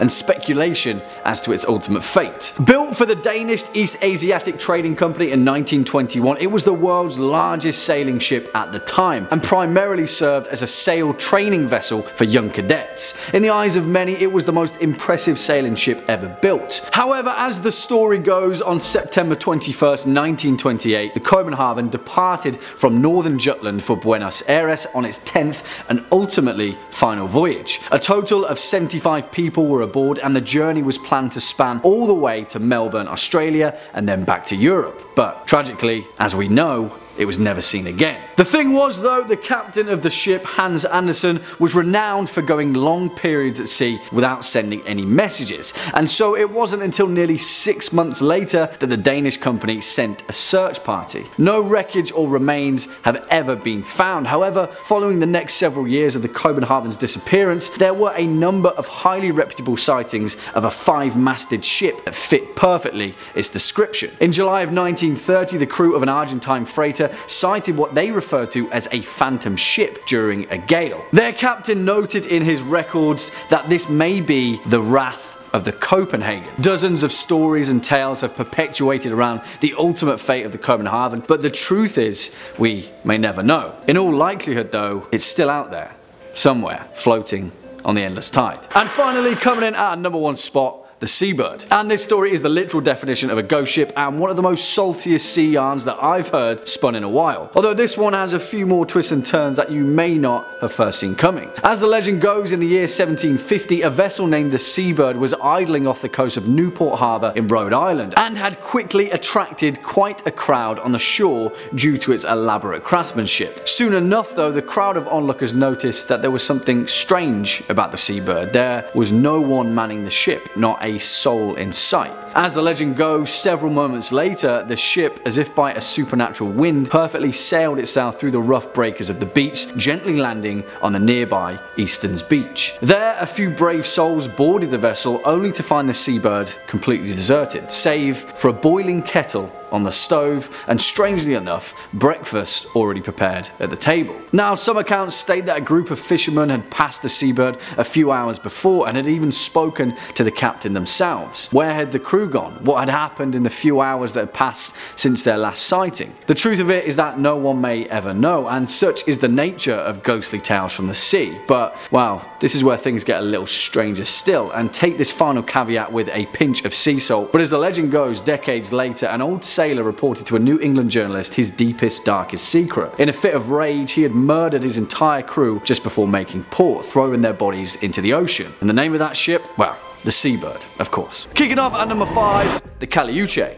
And for this first foray into these particular ghost ships that haunt the sea, we're going to be heading over to the mythologies of Chile and the many legends that have been built around its coastal landscape. One of those, according to Chilean legend, is that of the Caliuche, a large ghost ship that sails the seas of Chiloé, a small island just off the coast, where it only ever appears at night. The ship itself is said to appear as beautiful, cast in a bright white light, an enormous vessel with 3 masts and 5 sails each. It is said that when the Caliuche appears, it is always at night and always full of lights, with the sounds of a great party and a feast on board. Quickly though, it disappears, plunging back beneath the murky depths. Interestingly enough though, although this vessel is said to be similar to the Flying Dutchman, there is a boatload of mythology relating to this particular legend. One of these versions claims that the vessel is crewed by the drowned, souls lost at sea who are brought to the ship by 3 mythological figures in Chilean legend. 2 sisters, one of them the Sirena Charlotta, a type of mermaid, and the other the Pincoya, a type of water spirit said to protect the Chilean coast. And then their brother, the Pincoy, their male counterpart, who has the body of a sea lion. It's pretty cool. Once aboard, the perished souls can resume their existence in an eternal reverie of adventure on the high seas. However, there is a much more sinister version of this legend, which states that the crew of the Caliuche instead sailed the Chiloé archipelago, luring fishermen and sailors toward it with an enchanting music to enslave them as part of their crew for eternity, where they are twisted and then contorted and put to work in their afterlife. Yeah, I'm pretty sure I prefer the first one, actually. Swinging in at number 4, the Eliza Battle. And for this one, we're pinching the parameters of the 7 seas, and instead we're taking a look at one of the most notorious maritime disasters that, instead of on an ocean, occurred on a river. The Tombigbee River, to be precise, a stretch of water that runs between Columbus, Mississippi and Mobile, Alabama. And here we have the legend of the phantom steamboat of the Tombigbee. Back in 1852, one of the largest river steamboats constructed at the time, the Eliza Battle, was put into service between the 2 southern states.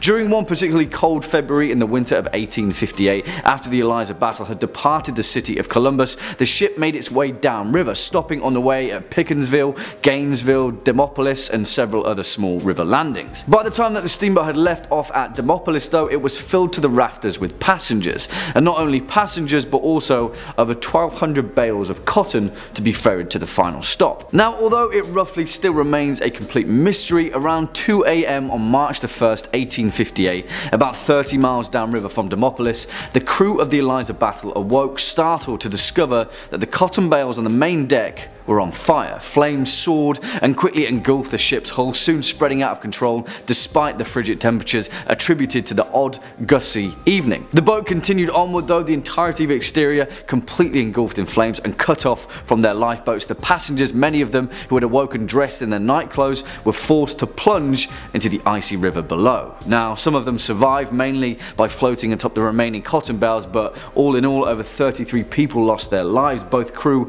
and passengers included. The Eliza Battle quickly sank beneath the water, the wreckage of which still lingers at the bottom of the Tombigbee River. It's said that on a particularly cold and windy night, the Eliza Battle will emerge from the icy fog engulfed in flames, once again a warning sign of an oncoming ill omen. Coming up next on the list is going to be the Baltic Sea Anomaly. It's a very strange, unexplained object that was discovered in 2011 at the bottom of the Baltic Sea. Now, this object is about 60 meters long and it's been described as a giant mushroom-shaped stone, or maybe a crashed UFO, or some even think a sunken city. A UFO underwater. Does that make it an unexplained swimming object? A USO? Of course, there are some who think that the Baltic Sea Anomaly could just be a natural formation formed from years of erosion, but that would be boring. Despite numerous attempts to study the anomaly and try and figure out just what it is, it remains a puzzle to scientists and a source of fascination. I mean, that's why we're still calling it the Baltic Sea Anomaly, not the Baltic Sea we know what it is. Definitely the most scary thing about it is that it's completely shrouded in uncertainty. This thing was discovered by accident. You know, they weren't even looking for it. They were looking for shipwrecks and happened to find it. And since then, it has been the subject of constant speculation. Some, like I said before, believe that it could just be a natural formation, while others argue that this could be a shining piece of evidence towards an ancient civilization or even extraterrestrial life. There are some as well who are concerned that it could be a threat to the environment around it, because there are some studies that have suggested that possibly the object could be leaking toxic chemicals or even, God forbid, radiation, which would have some pretty scary implications for the Baltic Sea and the people who live near its shores. As well, the fact that we know just like so little about this thing makes us wonder what could happen in the future. Could this be a Godzilla situation where this is a sleeping kaiju beneath the oceans that's gonna come up and destroy a city? Probably not, but it could be. The Baltic Sea Anomaly, we may never find out a single thing about it. It's gonna keep our imaginations going for years until we figure out just what it is. Who knows what dangers could be lurking? Could be nothing, but could be something. A reminder of how little we truly know about what lies beneath the water. Number 2, Sakoyam. What is the last thing you think you'd want to discover at the bottom of the ocean? Is it the Kraken? Cursed pirate treasure? A cavern full of misshapen skulls and bones? It's the last one. That's the only real one out of 3, because that's our next point. This underwater cavern in particular, one Sakoyam, is located in the Yucatan. It's a cenote, and a cenote is a natural pit from the collapse of limestone bedrock that exposes groundwater underneath. And the Mayans sometimes used to use cenotes as places to perform like a little bit of human sacrifice, like just a little bit, like a teeny tiny little bit of human sacrifice. This cenote sits outside the ruins of the ancient Mayan city of Mayapan, south of the capital of Yucatan. It was a major political center from the 12th to 15th century and contained within its stone walls a secret Mayan city. Now, there were around 40 cenotes which served as water sources for the residents and a pretty convenient place to store the misshapen bones of your human sacrifices. Legend says that this particular cenote is noteworthy for being guarded by a feathered, horse-headed serpent. And when researchers dove in, they discovered there were very real reasons to be afraid. Bones scattered across the sea floors. 15 sets of bones marked by 15 bizarrely elongated skulls. These skulls were flattened during infancy. Why the Mayans did this is a bit puzzling to researchers and me. I don't know how much you know about like anatomy and biology, but traditionally the skull works best when it's not flattened. Now interestingly, researchers believe that these people weren't sacrificed, but rather their bones were laid to rest here to get closer to the underworld as they await the next cycle of rebirth. I only hope we didn't disturb them. I don't want to wake someone up while they're sleeping. And number 1, the Yonaguni Monument. Now you've definitely heard of the lost city of Atlantis, this mythical city that could have been signs of an ancient technologically advanced civilization that people believe sunk. But have you ever heard of the Yonaguni Monument? It's been called the Japanese Atlantis. It's a mysterious structure found off the coast of Japan that's quite puzzled scientists and researchers for decades. Some argue that it was crafted by an ancient civilization. Now, the monument itself is a sprawling complex of stone structures, steps and platforms, and the most defining feature is a massive pyramid that looms over it with precise angles and straight lines that make it seem like somebody engineered this thing rather than this thing just happened. It defies natural explanation. Many people believe that this monument was created by some unknown ancient civilization that's been completely lost to history. The design and precision of the stones suggests that it was crafted with care and skill, likely by a culture with technology a little more advanced than ours. If it's a conspiracy you prefer that aliens did it, then definitely it's a possibility that aliens built this thing. Now, others believe that the monument is simply a natural formation, and I can already hear you booing, that has been shaped by the forces of erosion and tectonic activity, as if you really believe in erosion. It's all a scam. They argue that the angles and straight lines are simply coincidental, and the monument is nothing more than a curious formation. Sure, that's plausible, but it does feel like a bit of a cop-out, and I just don't buy it personally. I'm usually more of a skeptic than not, but I have trouble believing that erosion and the passage of time could create something so strongly looking like a lost city. It would just be a very big cosmic coincidence, is all I'm saying. Now, we know so little about the monument, and perhaps we never will, and that's just what makes it so interesting. So you let me know down below, what do you think the Yonaguni Monument is? Something from an ancient culture? Evidence of aliens on Earth long before us? Or just some rocks that happen to look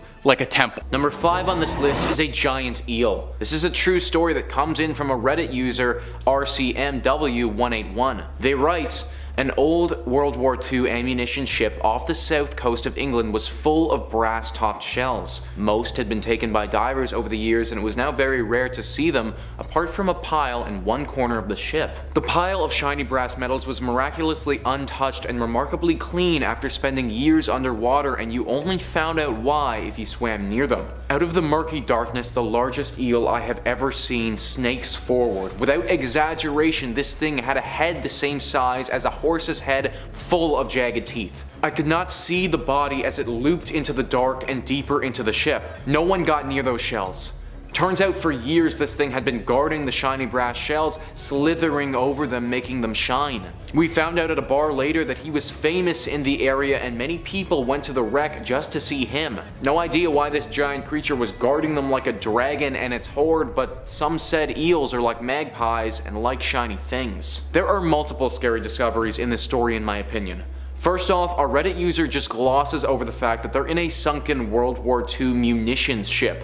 They don't say so, but I would have imagined that people would have died on that ship when it sunk, and there may have even been some remains of the dead still down there. Then to come face to face with a giant eel that is extremely protective over these brass shells would be terrifying. If that was a giant moray eel, then those creatures can grow up to 2.5 meters in length and can be very deadly in the water. Had that creature interpreted what our diver was doing as threatening, then they may not have made it to shore later that day to be able to share the story. Number 4 on this list is a freezer. This story from a Reddit user is just all kinds of creepy. Count_Dynamo writes, I've done a number of dives, and the strangest thing I ever saw was a large deep freezer with a heavy industrial chain wrapped around multiple times with about 5 cinder blocks attached. It was very rusted, and the deep freezer itself had to have been 30 years old, probably more. This was about 90 feet just off of Vancouver Island, Canada. The situation gave myself and the other divers the heebie-jeebies. Logged the GPS and depth coordinates and notified the police. We were able to find out what was inside since one of the divers had friends with the local police. 10 porcelain dolls. Now for starters, I'm actually kind of happy that they found porcelain dolls inside that freezer, because when I was initially reading that story and heard about a freezer that was locked up and weighed down, I initially thought of a dead body. But having 10 porcelain dolls raises a lot of questions. Were these dolls potentially cursed and that was the only way to get rid of them? If you've ever come in contact with a cursed doll, then locking it up is the first thing to do. Ed and Lorraine prove it with their handling of the Annabelle doll. If these dolls are cursed though, then this discovery gets even more scary. Clearly, whoever locked them in that freezer threw them to the bottom of the ocean and didn't want them to be found. Bringing them back up to the surface probably wasn't the best idea. Next up at number 3, the fire ship of Baie de Chaleur. Which, I mean, come on guys, that's probably the most awesome sounding title to anything on this historical list, right? The fire ship of Baie de Chaleur sounds like something that Geralt of Rivia himself would sail down to Skellig after a summer in Toussaint, but whatever, that's by the by, because this vessel in question actually takes us over to the eternally autumnal eastern tones of New Brunswick, Canada. Now, the fire ship of Baie de Chaleur is also more commonly referred to as the Chaleur Phantom or the Phantom Ship, and it often takes the form of a series of ghost lights just before a storm, appearing as a large 3-mast galley. Now, the actual mechanics of this phenomenon are dubiously debated, and many believe it's caused to be down to either the weather phenomenon of St. Elmo's fire or an undersea release of natural gas after a patch of rotting vegetation just off the New Brunswick coast. I mean, that's a completely different story entirely, but what we're concerned with is the actual origin of the fire ship, the history of which is equal parts tragic and gruesome. As the legend goes, back in 1501, a Portuguese captain had spent a year pillaging the coast of Baie de Chaleur, capturing Mi'kmaq natives for the slave trade. However, his cutthroat agenda was miscalculated, as a year later, when he returned to the region on his second voyage, he was captured, tortured and killed by the Mi'kmaq people in revenge for their kidnapped tribesmen. The legend didn't end there though, because a year later, the brother of the Portuguese captain sailed to the bay in search of his missing sibling, and upon seeing the same flags, the Mi'kmaq people attacked the ship, setting it ablaze whilst it was moored in the bay.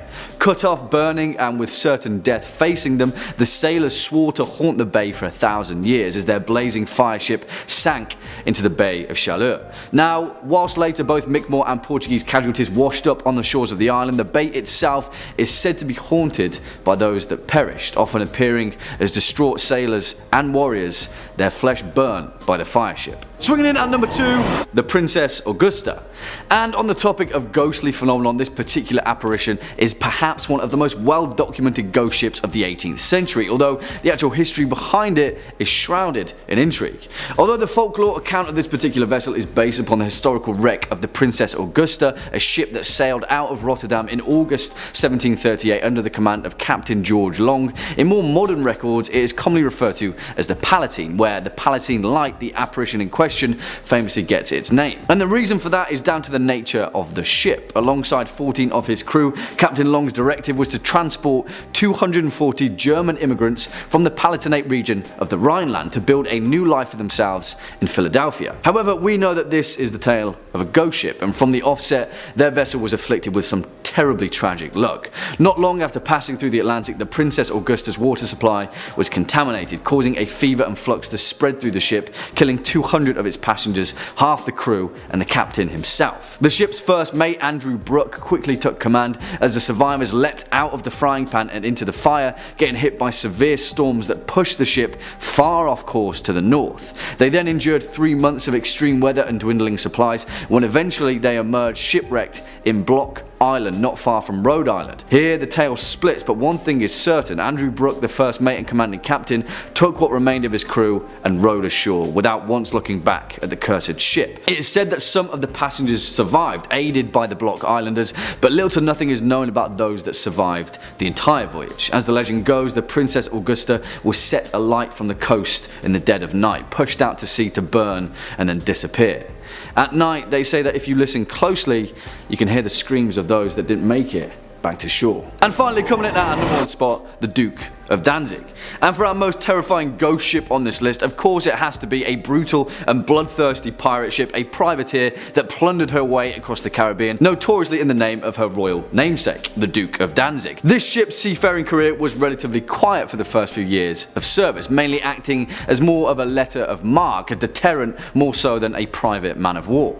However, her fate quickly changed after changing command and sailing under the French captain Francois Aregnadour. Now, his intentions were to sail and plunder his way across the seven seas, and plunder he did from Liverpool to Barbados, capturing and scuttling more ships than he could count on his way. However, despite being a vessel of the French Empire, strangely enough, sometime after late June 1812, the Duke of Danzig just disappeared, although there are several records catching a glimpse of her around Canada, but she was never seen again. After the last mention of her, it was thought that she'd been destroyed by a tropical cyclone or sunk in the night after an encounter with a British frigate. However, as the legend goes, that was not the last of the Duke of Danzig. After the golden age of piracy had been sated, a captain by the name of Napoleon Gallois relayed his records of a French frigate encountering the wreck of the Duke of Danzig drifting listlessly at sea. As his crew witnessed, the ship itself was covered from helm to hull in dried blood, and in staggered rows were the putrefying corpses of her crew, many of which were brutally crucified to the masts or the deck. Strangely enough, there were no signs that she had been in recent battle. In fact, despite the blood, she was pristine, no shot holes, and her sails and rigging intact. After searching the ship, Gallois' crew found a stack of blood-stained papers identifying the captain as the same Francois Aregnadour. And then, as they left, the crew of the frigate set the brig ablaze, forever to be buried at sea, along with her mystery. Coming in at number 5, we have the narwhal tusk. If any of you have ever seen the movie Elf, then you're familiar with the cute narwhal in the beginning of the movie, and that movie really brought narwhals to the public's attention and making this sea creature more popular than ever before. But so much about this creature is a mystery. In 1577, the English explorer Martin Frobisher led an expedition of 150 men to the northern Canada in search of gold, but they had come across something they had never intended, and that was the sea unicorn. The myth of the unicorn goes back centuries, and the business of unicorn horn trade was sustained through the Middle Ages and Renaissance by Vikings who killed the so-called sea unicorns, cut off their horns and sold them for an astronomical price. As European naturalists became more familiar with the world's animal, the myth of the unicorn faded, but mystery of the sea unicorn continued. Frobisher's discovery was actually what we know today as the narwhal, but the horn itself continues to be speculated by many. But the horn is apparently not a horn at all, but is a tooth. The relatives of narwhals include species like the beluga whales, orcas and dolphins, but the mystery remains of how did this massive freakish tooth evolve in this one specific species after its ancestors branched off from whales with ordinary teeth. Many scientists and researchers debate about what this tooth is used for, and some suggest it's an acoustic probe, a rudder, an ice picker, or a spear for battling predators. These creatures don't make it easy for researchers to see them use their tusk for anything at all, so it makes many people continue to question it. Many have come up with many different theories about this so-called horn and what they use it for and why they have it. It has created a huge debate between researchers and scientists to this day, but no definite answer has come out to this day. In at number 4, we have the submarine disappearances in 1968. This is one giant mysterious situation, which is the disappearance of 4 submarines from 4 different countries in 1968. The USS Scorpion, a Soviet submarine K-129, a French submarine Minerve, and the INS Dakar went inexplicably missing over just a 5-month period, and the last 2 disappearing only 4 days apart. The exact causes of these sinkings remain unknown and remain a mystery over 50 years later. The INS Dakar was scheduled to arrive in Israel on January 29, 1968. When it didn't return, searchers went out to find it, but after a while there was no sign of the missing submarine. So the search ended on February 4th, and the 69-man crew was officially declared dead in 1981. The cause of the sinking was never determined, and theories say that either a mechanical or human error caused a catastrophic accident, or that the submarine snorkel was damaged after hitting another ship, causing it to flood. The Minerve was on the training operation in the Mediterranean on January 27, 1968, and when they were on their way home, the men were caught in a bad storm. When it was 30 miles away from the port, the Minerve made contact with the men on land and said it would port in about an hour, but an hour came and went, and the submarine had never returned. A frantic search was conducted with 20 vessels and aircrafts trying to locate the Minerve, Earth, but it was eventually called off on February 2nd when they found nothing. The K-129 with a crew of 98 descended on March 8, 1968, and almost 2 weeks into patrol on the North Pacific, the K-129 failed to send a scheduled radio message. The Soviets soon began a frantic search, and after 2 months of no sign of the submarine,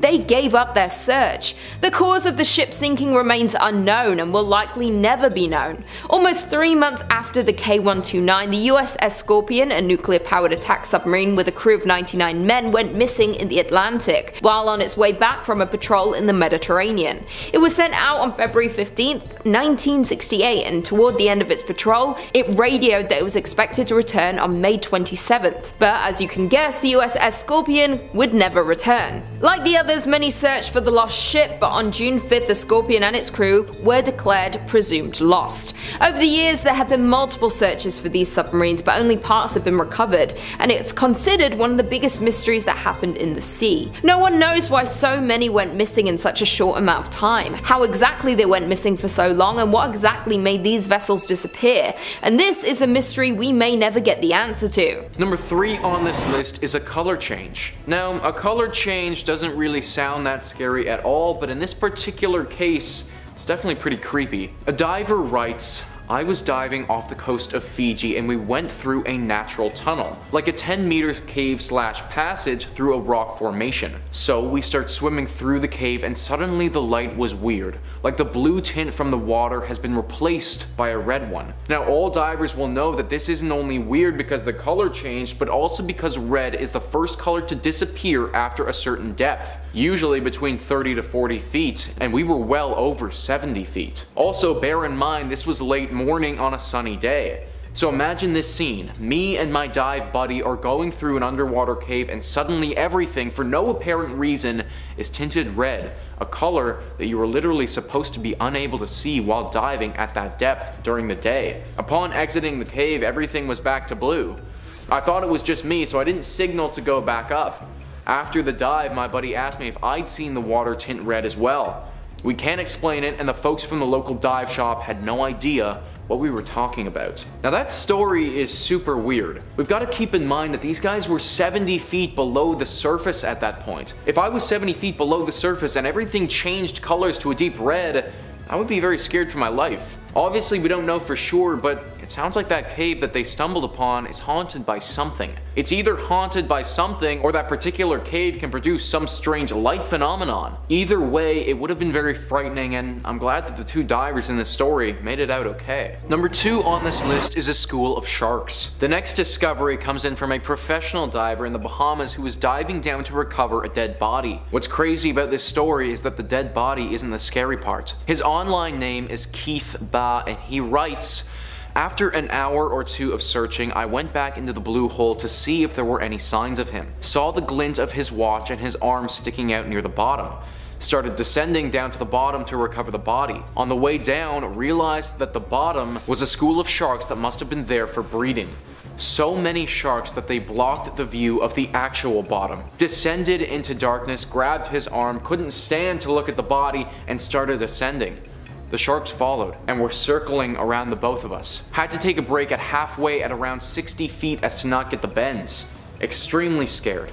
The entire time waiting to normalize being super scared. Victim was struck by a passing boat." So not only is finding a dead body underwater super scary in my opinion, but to stumble upon so many sharks that you can't even see the bottom of the ocean, that's beyond terrifying. Then to have said sharks follow you up to the surface, deciding whether or not they're going to eat you, would have been absolutely brutal. He didn't specify what type of sharks they were, but after doing some research, sharks tend to get far more aggressive during mating, and therefore the risk of our divers getting attacked is significantly increased. Also, the number of sharks that can gather during mating season can rise into the hundreds. One shark is scary enough and will likely win in a fight, but tens to even hundreds of them would have easily had their way with this diver. Not sure about you guys, but if that was me, I would be exclusively a land dweller from then on out. Number 1 on this list is a person. People aren't typically scary discoveries, but in this case by some deep sea divers, it definitely was. One diver writes, "Me and 2 buddies were on a night dive in the Puget Sound hunting prawns. It was about 1 AM and we're a good 100 feet deep, the darkest black you could imagine. We used to do this thing on night dives where we'd get in a circle, turn off our lights, then stir up the water and watch the bioluminescence float around us like floating stars in a black watery space. Only this time, we turn off our lights, stir up the water, and the water glows just enough to reveal a 4th person sitting in our circle. We were at a dive resort, so it wasn't so odd to see another diver, only it was 1 AM and we'd see nobody else prepping a dive at the dock. He was also alone, which was odd considering the dangerous conditions of a night dive in those waters, and he had no fins or gloves. I don't know how he swam so well without fins or didn't get hypothermia without boots or gloves. We wore dry suits because it was so cold, but this dude was in a wetsuit with exposed skin. We thought we saw a giant gash on one of his legs. So the 3 of us all notice him and we're too scared to move. I can hear my buddies panting in their regs and the guy just smiles, waves, and then swims away. Whenever you think you're alone and someone just shows up like in an alley at night, it's weird. 100 feet underwater at night is terrifying. After reading this story, I got some serious ghost vibes. Now obviously I can't know for sure and those divers didn't either, but this man just appeared out of nowhere and had a giant gash on his leg. He also wasn't wearing the proper gear and they didn't see him enter the water when they were getting ready to go. Potentially, rather than just be another diver out and about, this is the ghost of someone who went diving and died. Now their spirit just swims through the ocean for eternity. I've read a lot of ghost stories and reports of sightings before, and that has all the telltale signs of one. Coming in at number 5, we have stranded ship. In Zakynthos, Greece, on the beautiful beaches lays a haunting sight of a stranded and rusting MV Panagiotis ship washed up on the shore in 1980 and continues to lay on the sand to this day. Many tourists come to view this phenomenon, and due to the mysterious ship, it's been nicknamed Shipwreck Beach. Little is known about the ship and is highly debated. One theory is that the ship was used for smuggling and abandoned when the crew were being pursued by the Navy on their way to Piraeus from Albania. Another theory states that the ship was making its way from Turkey with a freight of contraband cigarettes headed for Italy. When encountering stormy weather, the ship went into a cove where the crew abandoned the ship in fear of getting caught. Soon after the ship was abandoned, rumors started swirling that the ship had many valuable items on it, and authorities eventually convicted 29 people for looting cargo and valuable equipment from the wrecked ship. The location of the Panagiotis was prominently featured in the hit Korean drama Descendants of the Sun, leading to a surge of interest among Chinese and Korean tourists. This beach was briefly closed for tourists in 2018 due to the fear of landslides due to a large boulder falling onto the beach, but left the ship unharmed. The beach was later opened, and that same year the beach was named as the world's best beach in a poll by over 1,000 travel journalists and professionals.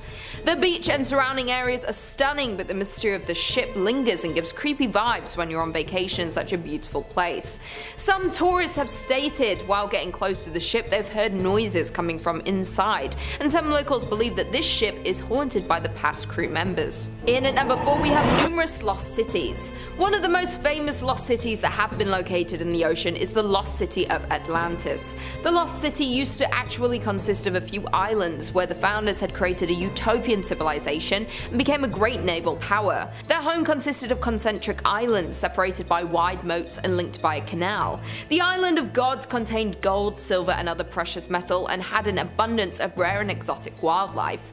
Many believe Atlantis and the story behind it was a fictional story that was created by an ancient Greek philosopher Plato, but others believe it was a real story and that the lost city is supposedly located in the Atlantic Ocean, while others say it's the Mediterranean or under Antarctica, and this is a popular debate. Besides the highly debated Atlantis, there are currently at least a dozen lost cities that rest at the bottom of the ocean near places like Greece, Japan and India. The sunken palace of Cleopatra is one of the most fabled underwater remnants of the ancient world. It had sunken more than 1400 years ago when an earthquake and tsunami hit Alexandria, Egypt. One of the most spectacular and intact lost cities is Xicheng, or otherwise known as the Lion City, which is located at the bottom of China's Quandao Lake. Not from ancient times, but apparently it was purposely flooded in 1959 to make room for a dam and an adjoining hydroelectric station. Another lost city comes from Dwarka, India. which is known as the Gateway to Heaven, which was an ancient city dating back as far back as 574 AD. The ancient Dwarka was sunken by the rising of the ocean levels and taken to the bottom of the sea at the Gulf of Cambay. Marine archaeological explorations have shed light on the structures and other artifacts these ancient people lived in. Many things have been seen and recovered, like ancient structures, grids, pillars, stone anchors, pottery, stone sculptures, bronze, copper, and so much more. Coming in at number 3, we have the Bermuda Triangle. Named for the triangular shape of around 500,000 square miles of ocean between Miami, Bermuda, and Puerto Rico. For centuries, the Bermuda Triangle has been mystified as a harrowing patch of ocean where sailors and pilots are prone to lose contact with the natural world and disappear forever. Back when Christopher Columbus first sailed the area, he claimed to see a giant ball of light in the sky that crashed into the horizon and made it glow. Soon after, all sorts of strange events happened in the area, including several boats mysteriously disappearing, and in one incident in 1945, an entire squadron of US torpedo bombers vanished into thin air due to all these weird instances, giving this place the name the Devil's Triangle. The exact number of ships and airplanes that have disappeared is not known, but it's estimated that around 50 ships and 20 planes have been victim to the Bermuda Triangle, and many of these mysterious disappearances of these ships and planes have never been recovered. Many see the Bermuda Triangle as a real phenomenon and have multiple theories to try and explain this mysterious place, and some of these theories are human error, paranormal explanations, violent weather like hurricanes, the Gulf Stream, which is a major surface current within the ocean, methane hydrates, which is a form of natural gas that causes bubbles to form around the ship and ultimately sink it without warning. All of these are only theories, and the Bermuda Triangle to this day is the most notorious sea legend of all time. In at number 2, we have the Gulf of Mexico's cursed shipwreck. An estimated 4,000 shipwrecks litter the seabed across the stretch of water, and the Gulf of Mexico is one of the wealthiest locations for maritime archaeology in the world. In February 2001, oil workers for ExxonMobil were laying some pipeline when they happened to stumble upon a shipwreck about 2,600 feet deep. After discovering the wreckage, a team was assembled to explore this mysterious ship, but nothing seemed to go right. The exploration submarine malfunctioned right as it was getting ready to go down to check out the wreck, and that was only the beginning of these mysterious malfunctions. Others include video monitors going out whenever they fired their thrusters, sonars breaking, and hydraulics going haywire with no explanation for any of these problems. After nothing working and things continuing to break, the Navy sent a researcher submarine down to investigate the wreckage, and on the way down it suddenly self-destructed, and somehow when it finally did get to the wreck, its arms were too short to reach anything. 6 months later, in July in 2002, a team working aboard the NR-1 decided to launch a robotic sub down to the wreck site, but the malfunctions continued. The second the rover entered the water, it veered to the right and went out of control. The tether had caught in the propellers, which caused the vessel to smash into the underside of the ship, and the rover was never recovered. Later in the summer of 2002, the curse would continue as a ship from Sustainable Sea Program of the NOAA offered to pick up artifacts from the site. The first time the vessel attempted to leave the dock, debris was lodged in the propeller. The second time, the propeller locked and the ship ended up in dry lock, needing repairs. Over the years, many others have tried to learn more about this wreck, but little was found, and what was found wasn't at all helpful. To this day, nothing has been able to get too close to the shipwreck to investigate and explore the phenomenon, and very little is known about this mysterious ship. Many believe the lives lost in the wreck continue to haunt the ship and will keep anyone and everything out of it at all costs. And finally, in at number 1, we have the unmapped ocean floor. This is truly one of the biggest mysteries, and humans' curiosity about the Earth's floor is centuries old. Much remains to be learned about the ocean, especially exploring the mystery of the deep sea. From mapping and describing the physical, biological, geological, chemical, and archaeological aspects of the ocean and understanding their dynamics. For centuries, scholars believed the deep sea to be a lifeless place. Until the late 19th century, we've discovered there is a diversity of life and creatures living down there. Many researchers and divers had tried to dive and take submarines down to explore more of this unknown place,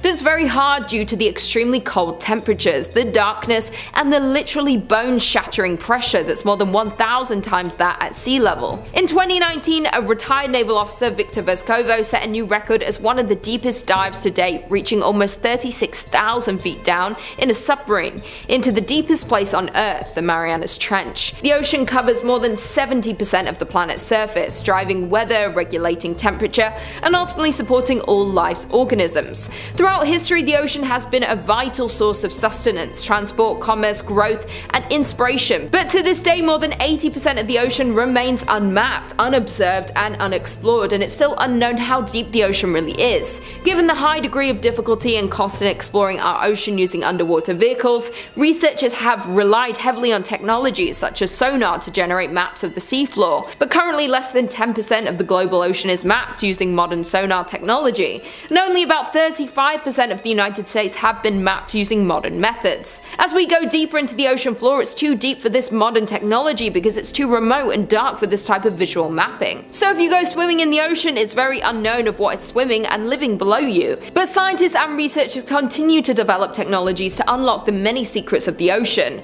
The NOAA is working to increase our understanding of the ocean realm. Number 5 on this list is a mistake. So I know that's kind of weird. How do you discover a mistake? Well, in a story from One Dumb Diver, and yeah, that is their actual handle, they do just that. They write, "When I was 15, I took the family boat out and dove the reef myself to clear my head. That was mistake number 1. I was down at a depth of about 90 feet when I was only rated for 60. While diving, I spotted a 3.5 meter mako shark coming right at me. For those who are unaware, makos are basically the cheetahs of the ocean, and they only have 2 speeds. Curious, which is harmless, and lunch. This guy was in lunch mode, so I hovered, as I'd been trained to do since there was no way for me to escape it. Nowadays, we dive with shark shields which emit electronic pulses that freak the sharks out and keep them away, but back then, what we used was essentially a chainmail sleeve, the idea being that sharks hate the taste of metal, so if you give it your arm, it'll bite down, decide you're gross, and move along. So I wait, and it comes, and I make a perfect move to give it my arm. However, just before the crunch, it occurred to me that I'd left my sleeve on my bed. I had my knife drawn, however now I had a series of problems. I had a huge open gashing wound on my arm from the bite in open water and trailed blood everywhere. Once the shock wore off, you realize that you're in salt water, and salt water and open wounds, they don't feel too good. In a panic, I dropped my weight belt and shot up to the surface without any sort of waiting period. Because I hadn't been paying attention to the currents, I was approximately a quarter mile downstream of my boat, which means I had to swim up to it. So I end up racing back to shore with nothing more than a tourniquet to staunch the bleeding. Long story short, my series of unfortunate self-inflicted events earned me 172 stitches, boatloads of physical therapy because the shark had actually bitten down into my tricep and detached it, and easily identifiable scars on one of my arms for the rest of my life. So that story right there, folks, is why I personally don't think I'm ever going deep sea diving. I love sharks, they're super cool, I love to learn about sharks, but I am more than happy to keep them in a tank at the aquarium and learn about them in that way. Swimming with them or discovering one in front of you on the day that you also forgot your protective gear, not something that sounds like a great time. Number 4 on this list is a barracuda. El Herrera 9519 writes, "One time when my parents visited Mexico, they went diving and my mom was slightly lower down than my dad, looking at the ocean floor. My mom had on a gold necklace that was floating in the water around her. It was a sunny day and a fairly shallow dive, so it was sparkling. My mom looked below at all the critters when my dad grabbed her and started frantically shaking her arm to get her attention. She looked up, and a barracuda was directly in front of her, staring intently at the shiny necklace. She slowly moved up her hand to cover the necklace, and then slowly and calmly moved away from it, and it took off without bothering them anymore, but still pretty unsettling, and taught my mom to be a little bit more aware of her surroundings when diving." So I looked it up, and barracudas can grow to be 1.8 meters in length. Pair that with their extremely sharp teeth and the fact that shiny objects remind them of the little silverfish that they eat, and you have yourself in a pretty bad situation. The woman in this story is honestly extremely lucky that this fish waited to decide if it was going to attack or not. Most times she wouldn't have had time to respond, and it would have just gone to take a bite. Considering this necklace would have been around her neck, having a barracuda bite into it could have ended very badly. In at number 3, a suspected UFO. In 2011, a group of Swedish divers discovered a mysterious object at the bottom of the Baltic Sea, which is a part of the Atlantic Ocean. The divers that were exploring the sea floor that came across the UFO-shaped object had their equipment stop working as they approached the object. Professional diver Stephen Hogenberg, who is part of the Ocean X team, said that some of the team's cameras and satellite phones refused to work when directly above the object and would only work when they were at least 200 meters away from the so-called UFO. The Swedish diving team noted there was a 985-foot flattened out runway leading up to the object, implying that it skidded along the path before stopping. Member Dennis Asberg said, "I am 100% convinced and confident that we have found something that is very, very, very unique." Many of the divers were convinced that their finding was in fact a UFO, but some added theories of maybe the object could have been a meteorite or an asteroid, a volcano or a U-boat from the Cold War, but no one was really sure. The divers had returned to the site the next year to get a better look at the anomaly and had in fact found a second object near the first finding. They had taken a sonar image of the new finding due to mysterious electrical interference. It wasn't much of a clear image, and the group had only released the original finding image because the second finding was so blurry. With only a single blurry image and little information, many speculate that the object at the bottom of the Baltic Sea could in fact be a UFO, a portal into another world, or even an underwater Stonehenge. The theories received more attention when artist Hawk Vact had created a 3D interpretation of the mysterious object, which looks eerily similar to a UFO or something not of this world. On December 10, 2014, the website Earth We Are One actually published an article claiming a UFO shaped like a Millennium Falcon from Star Wars had been discovered at the bottom of the Baltic Sea and explained more about the dive and findings.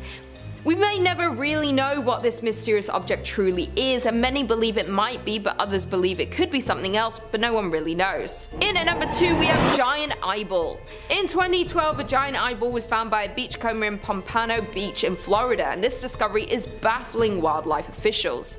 The softball-sized eyeball was reported to the Florida Fish and Wildlife Conservation Commission and then sent to the Fish and Wildlife Research Institute in St. Petersburg to be put on ice, so further analysis could be done to try and figure out what sea creature this eyeball had come from. Marine biologists will use genetic testing to try and solve this mystery and try and find an answer. When the picture came out of this mysterious eyeball, the internet went crazy, and the mystery eyeball soon went viral, and some have suggested that the eye came from a monster fish, a giant squid, or even a whale.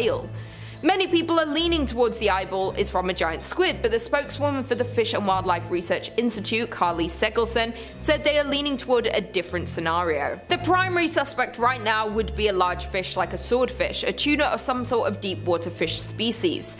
Heather Bracken Grissom, an assistant professor in the marine science program at Florida International University in Miami, believed that this huge blue eyeball may have come from a deep sea squid or a large swordfish.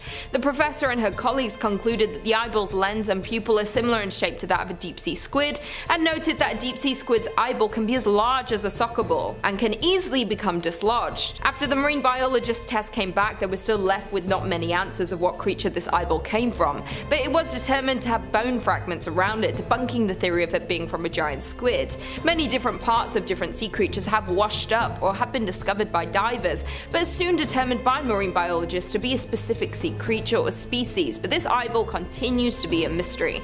This story just proves that we know very little about the ocean and who or what is swimming down there, especially in the deepest depths of the sea. And finally, in at number 1, we have Icicle of Death, or better known as the icy finger of death. It creeps through the ocean's depth like a frozen eel, an eerie phenomenon known as brine icicles. Brinesicles are most commonly called the icicles of death. It freezes everything it touches. Only discovered in the 1960s, these things grow towards the sea floor from the base of the Arctic and Antarctica sea ice. This phenomenon happens when extremely cold brine sink to the bottom of the water, reaching warmer seawater below. The water around it flash freezes, creating a descending tube of ice known as a brinicle. Sometimes an underwater icicle reaches the seafloor, and when it does, a web of ice forms and spreads, entombing and freezing everything in its path, including any unlucky sea life such as a starfish and sea urchins.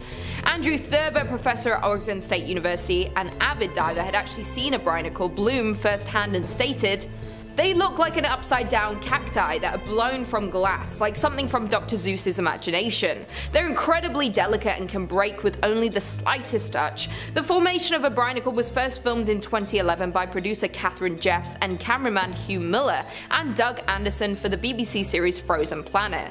They can even create brine pools, which are called the Black Pool of Death, and are toxic to marine animals due to their high salinity and anoxic properties, which can lead to toxic shock and possibly death. Based on what scientists have learned so far, they believe life on Earth may have originated from these tentacles, and that they may even harbour conditions suitable for life to form on other planets and moons. In at number 5, underwater river. Within the ocean there was a river found, and it's known as the Black Sea Undersea River. This discovery was the first of its kind in the entire world at the time and was found in August of 2010. The underwater river is saline water flowing through the Bosporus Strait and along the seabed of the Black Sea. Before this discovery, scientists had previously found channels running along the ocean floor based on sonar screening. One of the largest is from the mouth of the Amazon River into the Atlantic Ocean and found off the coast of Greenland, the Congo and Bengal. It was believed that these channels could possibly function as rivers. It was this discovery specifically that truly proved their theory correct. This river functions due to the salty ocean water spilling through the Bosporus Strait from the Mediterranean Sea into the Black Sea, where the water has a lower salt content. The largest of these rivers are several miles wide and run for thousands of miles out into the deep ocean, and they prove to be vital to the creatures living in and around them. In many ways, these underwater rivers are very similar to rivers we see on land. They have banks on either side, and smaller rivers feed into the larger ones. These rivers carve valleys into the sea floor, and they follow certain paths and can even change course. Due to the power and unpredictability of these rivers, they have been extremely difficult to explore and learn more about. Researchers tend to send down recording instruments and robotic submarines to try and learn more about these rivers. Sedimentologist Dan Parsons says that these rivers are incredibly powerful and have destructive flows, so it's important we understand how they work. If it was a river on the surface of the Earth, then it was ranked as the 6th largest river in the world. This discovery is truly an amazing natural wonder, and because they are so hard to research, study and learn about, it's an incredible phenomenon. In at number 4 we have Great Blue Hole. The Great Blue Hole is located in Belize and is truly a wonder. The hole is a natural sinkhole with surrounding corals and shallow water accounting for the perfect circle shape and deep blue color. It lies near the center of Lighthouse Reef, and it was formed during several occurrences of Quaternary glaciation when the sea levels were much lower. Fun fact about the Lighthouse Reef can actually be seen from space, and the Great Blue Hole is near the center of it and can see it so clearly from so far away. This site was made famous by Jacques Cousteau, who declared it one of the top 5 scuba diving sites in the world. It was first discovered in 1971 and then explored much more during an expedition in 1997 to collect core sample from the Blue Hole's floor and document the cave system. In December 2018, 2 submarines descended into the Blue Hole to be able to map its interior, and using solar scanning they were able to make a 3D map of the 1,000 foot wide hole. They had discovered that there was a layer of hydrogen sulfide around 300 feet down. The Great Blue Hole has its name for a reason. It is extremely deep, and it has measured over 400 feet deep. At that depth it becomes very dark, cold, and not much can survive down there. The submarine expedition also discovered bodies of 2 divers at the bottom. They were believed to be 2 out of 3 divers who had gone missing while diving there. This massive hole is a very popular spot for scuba divers for its crystal blue color and being able to see many different species in and around the area. There are many different types of fish, including the midnight parrotfish and the Caribbean reef shark, along with different shark species like the bull shark and hammerheads. In 2012, the Discovery Channel ranked the Great Blue Hole as number 1 on its list of the top 10 most amazing places on Earth, and if you're interested in checking out this natural wonder, there are full-day trips from the coastal tourist communities in Belize, and you can explore the Great Blue Hole. Number 3 on this list is a kelp forest. Duct Tape Jedi writes, after a day of boat diving in Monterey Bay on the California coast, we had a night dive planned. I was there with 2 friends celebrating my birthday, and we were part of a larger group of divers. My friends were too tired for the night dive, and I was too, but I got invited to buddy with another diver whose friends also decided to stay on the boat. So I was following my new buddy through the kelp when some of it caught on my tank. I tried to pull clear but managed to get tangled even more to the point where I was unable to move. I kept shining my light around looking for my buddy, but he was nowhere to be seen. After what seemed like an hour but was possibly just a few minutes, I felt some of the kelp loosen up and then saw that my buddy was cutting it off with a knife. I was so exhausted after struggling that when we got to the surface, he had to tow me back to the boat. So discovering a full-on kelp forest, I mean, that would honestly be really cool, I think. Obviously, what happened to our diver would have been incredibly scary though. Having to wrestle for over an hour or however long he was there for with some kelp in the dark,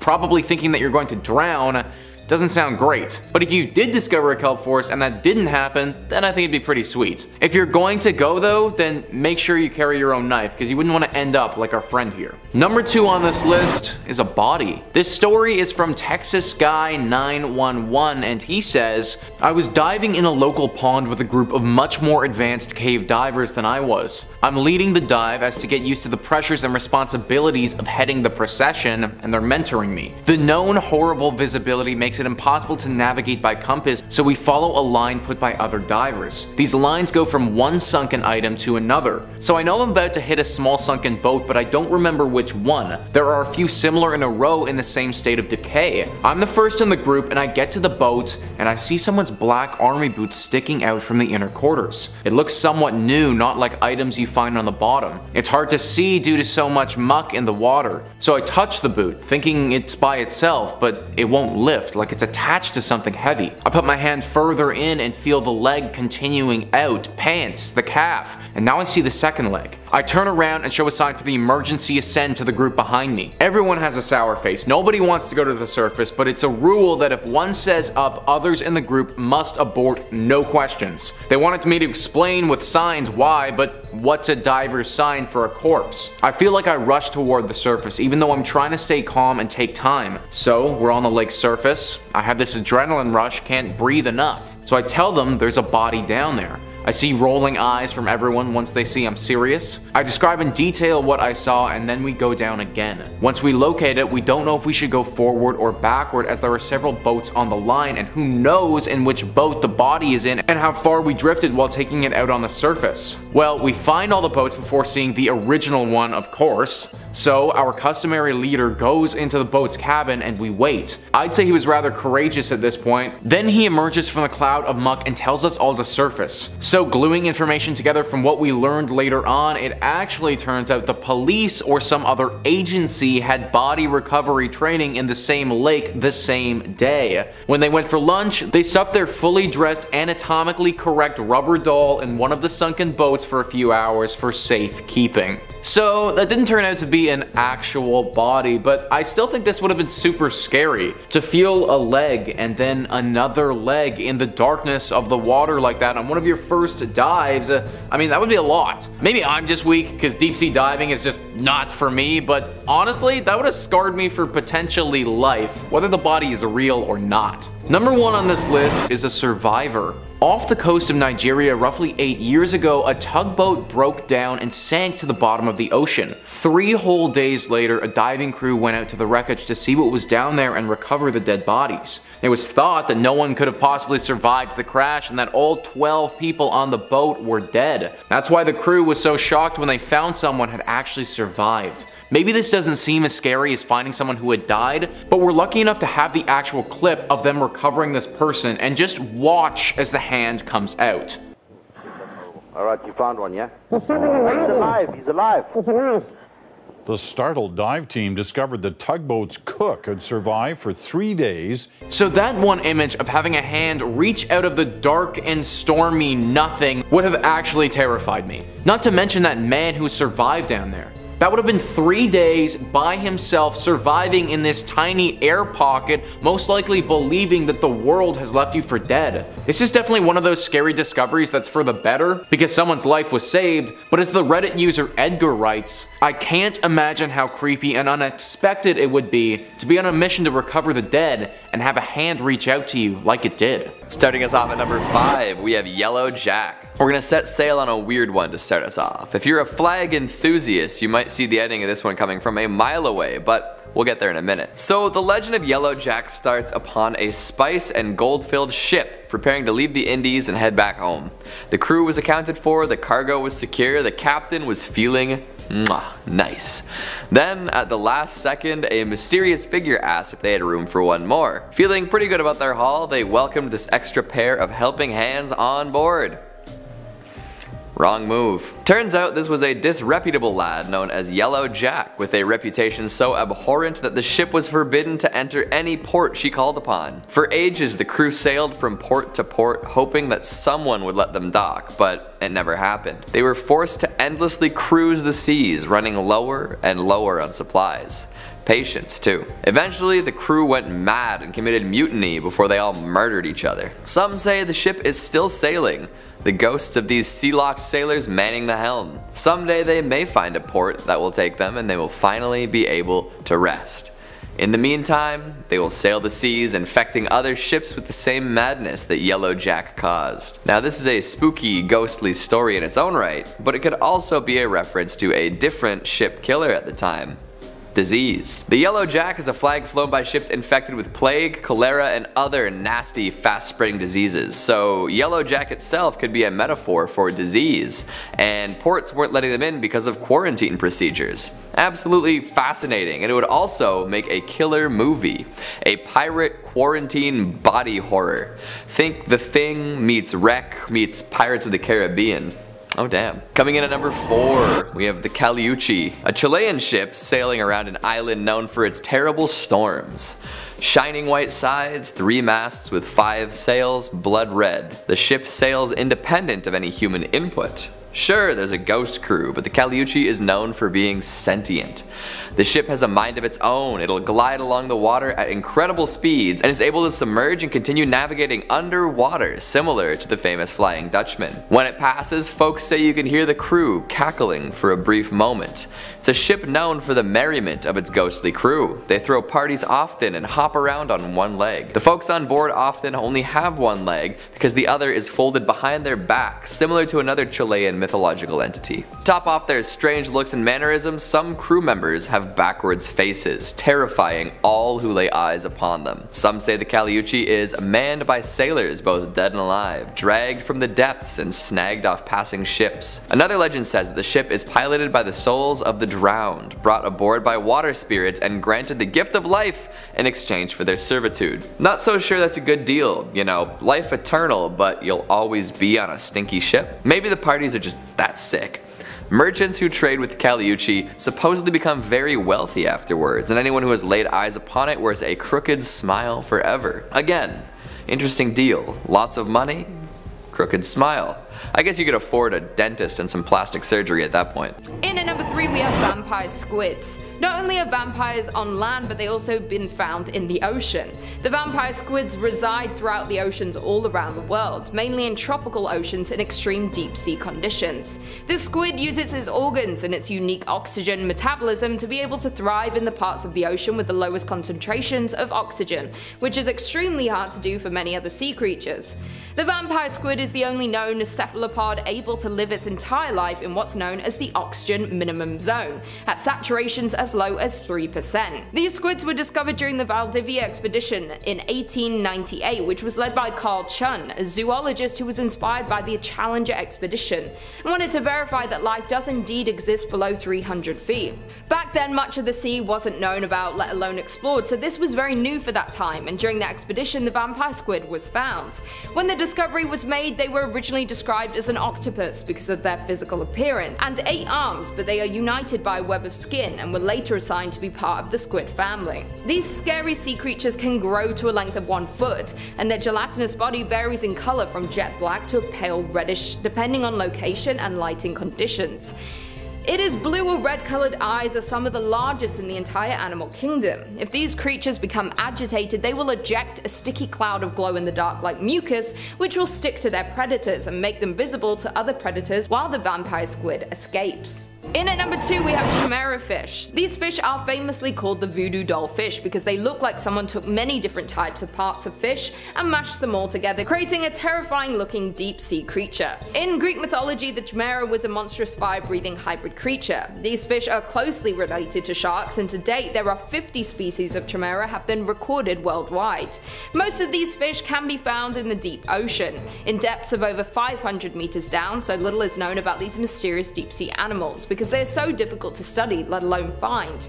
The Chimera fish varies in color from black to pale blue to brownish gray and have long bodies with exceptionally large heads. Their eyes are large and translucent with a green color which helps them to see in the dark deep sea. These fish tend to feed on bottom-dwelling creatures like crabs, octopi, marine worms, and sea urchins. The Chimera crush their prey with their 3 rows of sharp teeth, and like sharks they use electroreception to find their prey in the dark. The creatures are said to have originated over 400 million years ago during the Silurian times, but because of today's overfishing they're usually a big target, particularly in coastal waters. These creatures are essential to the deep sea ecosystem. They tend to live up to 30 years old, and they also reach sexual maturity late and produce few young, so being a target to fisheries is a huge issue for them. If you're ever going scuba diving, I would beware of the predatory creatures, but thankfully they tend to reside in the deep sea. But they are found in oceans all throughout the world except in Antarctica. And finally, in at number 1 we have garbage. One of the most terrifying on this list is the amount of garbage in our oceans. Garbage is ugly, and it is a threat to all of us on land and especially those living in the oceans. Whenever you go to a beach, no matter in your hometown or on the other side of the world on vacation, you have probably seen some sort of garbage or debris floating in the water or on the beach. The amount of waste in our oceans have created islands of trash that collect into massive piles that float on the surface. One of the most notorious ones is the Great Pacific Patch, or the Trash Vortex, which spans from the west coast of North America to Japan. Last year it was recorded that there are about 5.25 trillion pieces of plastic waste in our oceans, and studies expect this number to triple in the next 2 decades if no significant action is taken. When researchers and divers traveled down to the deepest part of the ocean, which was a record depth, there was one thing that was so unexpected that they saw. This expedition was done by American undersea explorer Victor Vescovo, who was the first person to dive to the deepest points of the Earth's ocean, traveling over 35,000 feet, and is the deepest manned sea dive ever recorded. During his dive, he discovered something truly terrifying and completely unexpected. In the deepest part of the ocean, where no one has ever traveled, a plastic bag was found. Not only are there large pieces of plastic and garbage in our oceans, but it's the microplastic and the remains of trash that are still composting that are more threatening to marine life than anything, because they can quickly enter and poison the creatures living in our oceans and even people. The ocean is vital to our survival, and the amount of garbage and plastic found in our oceans is baffling, and we as humans need to make some serious changes. Well, there we have it. I will see you in the next video.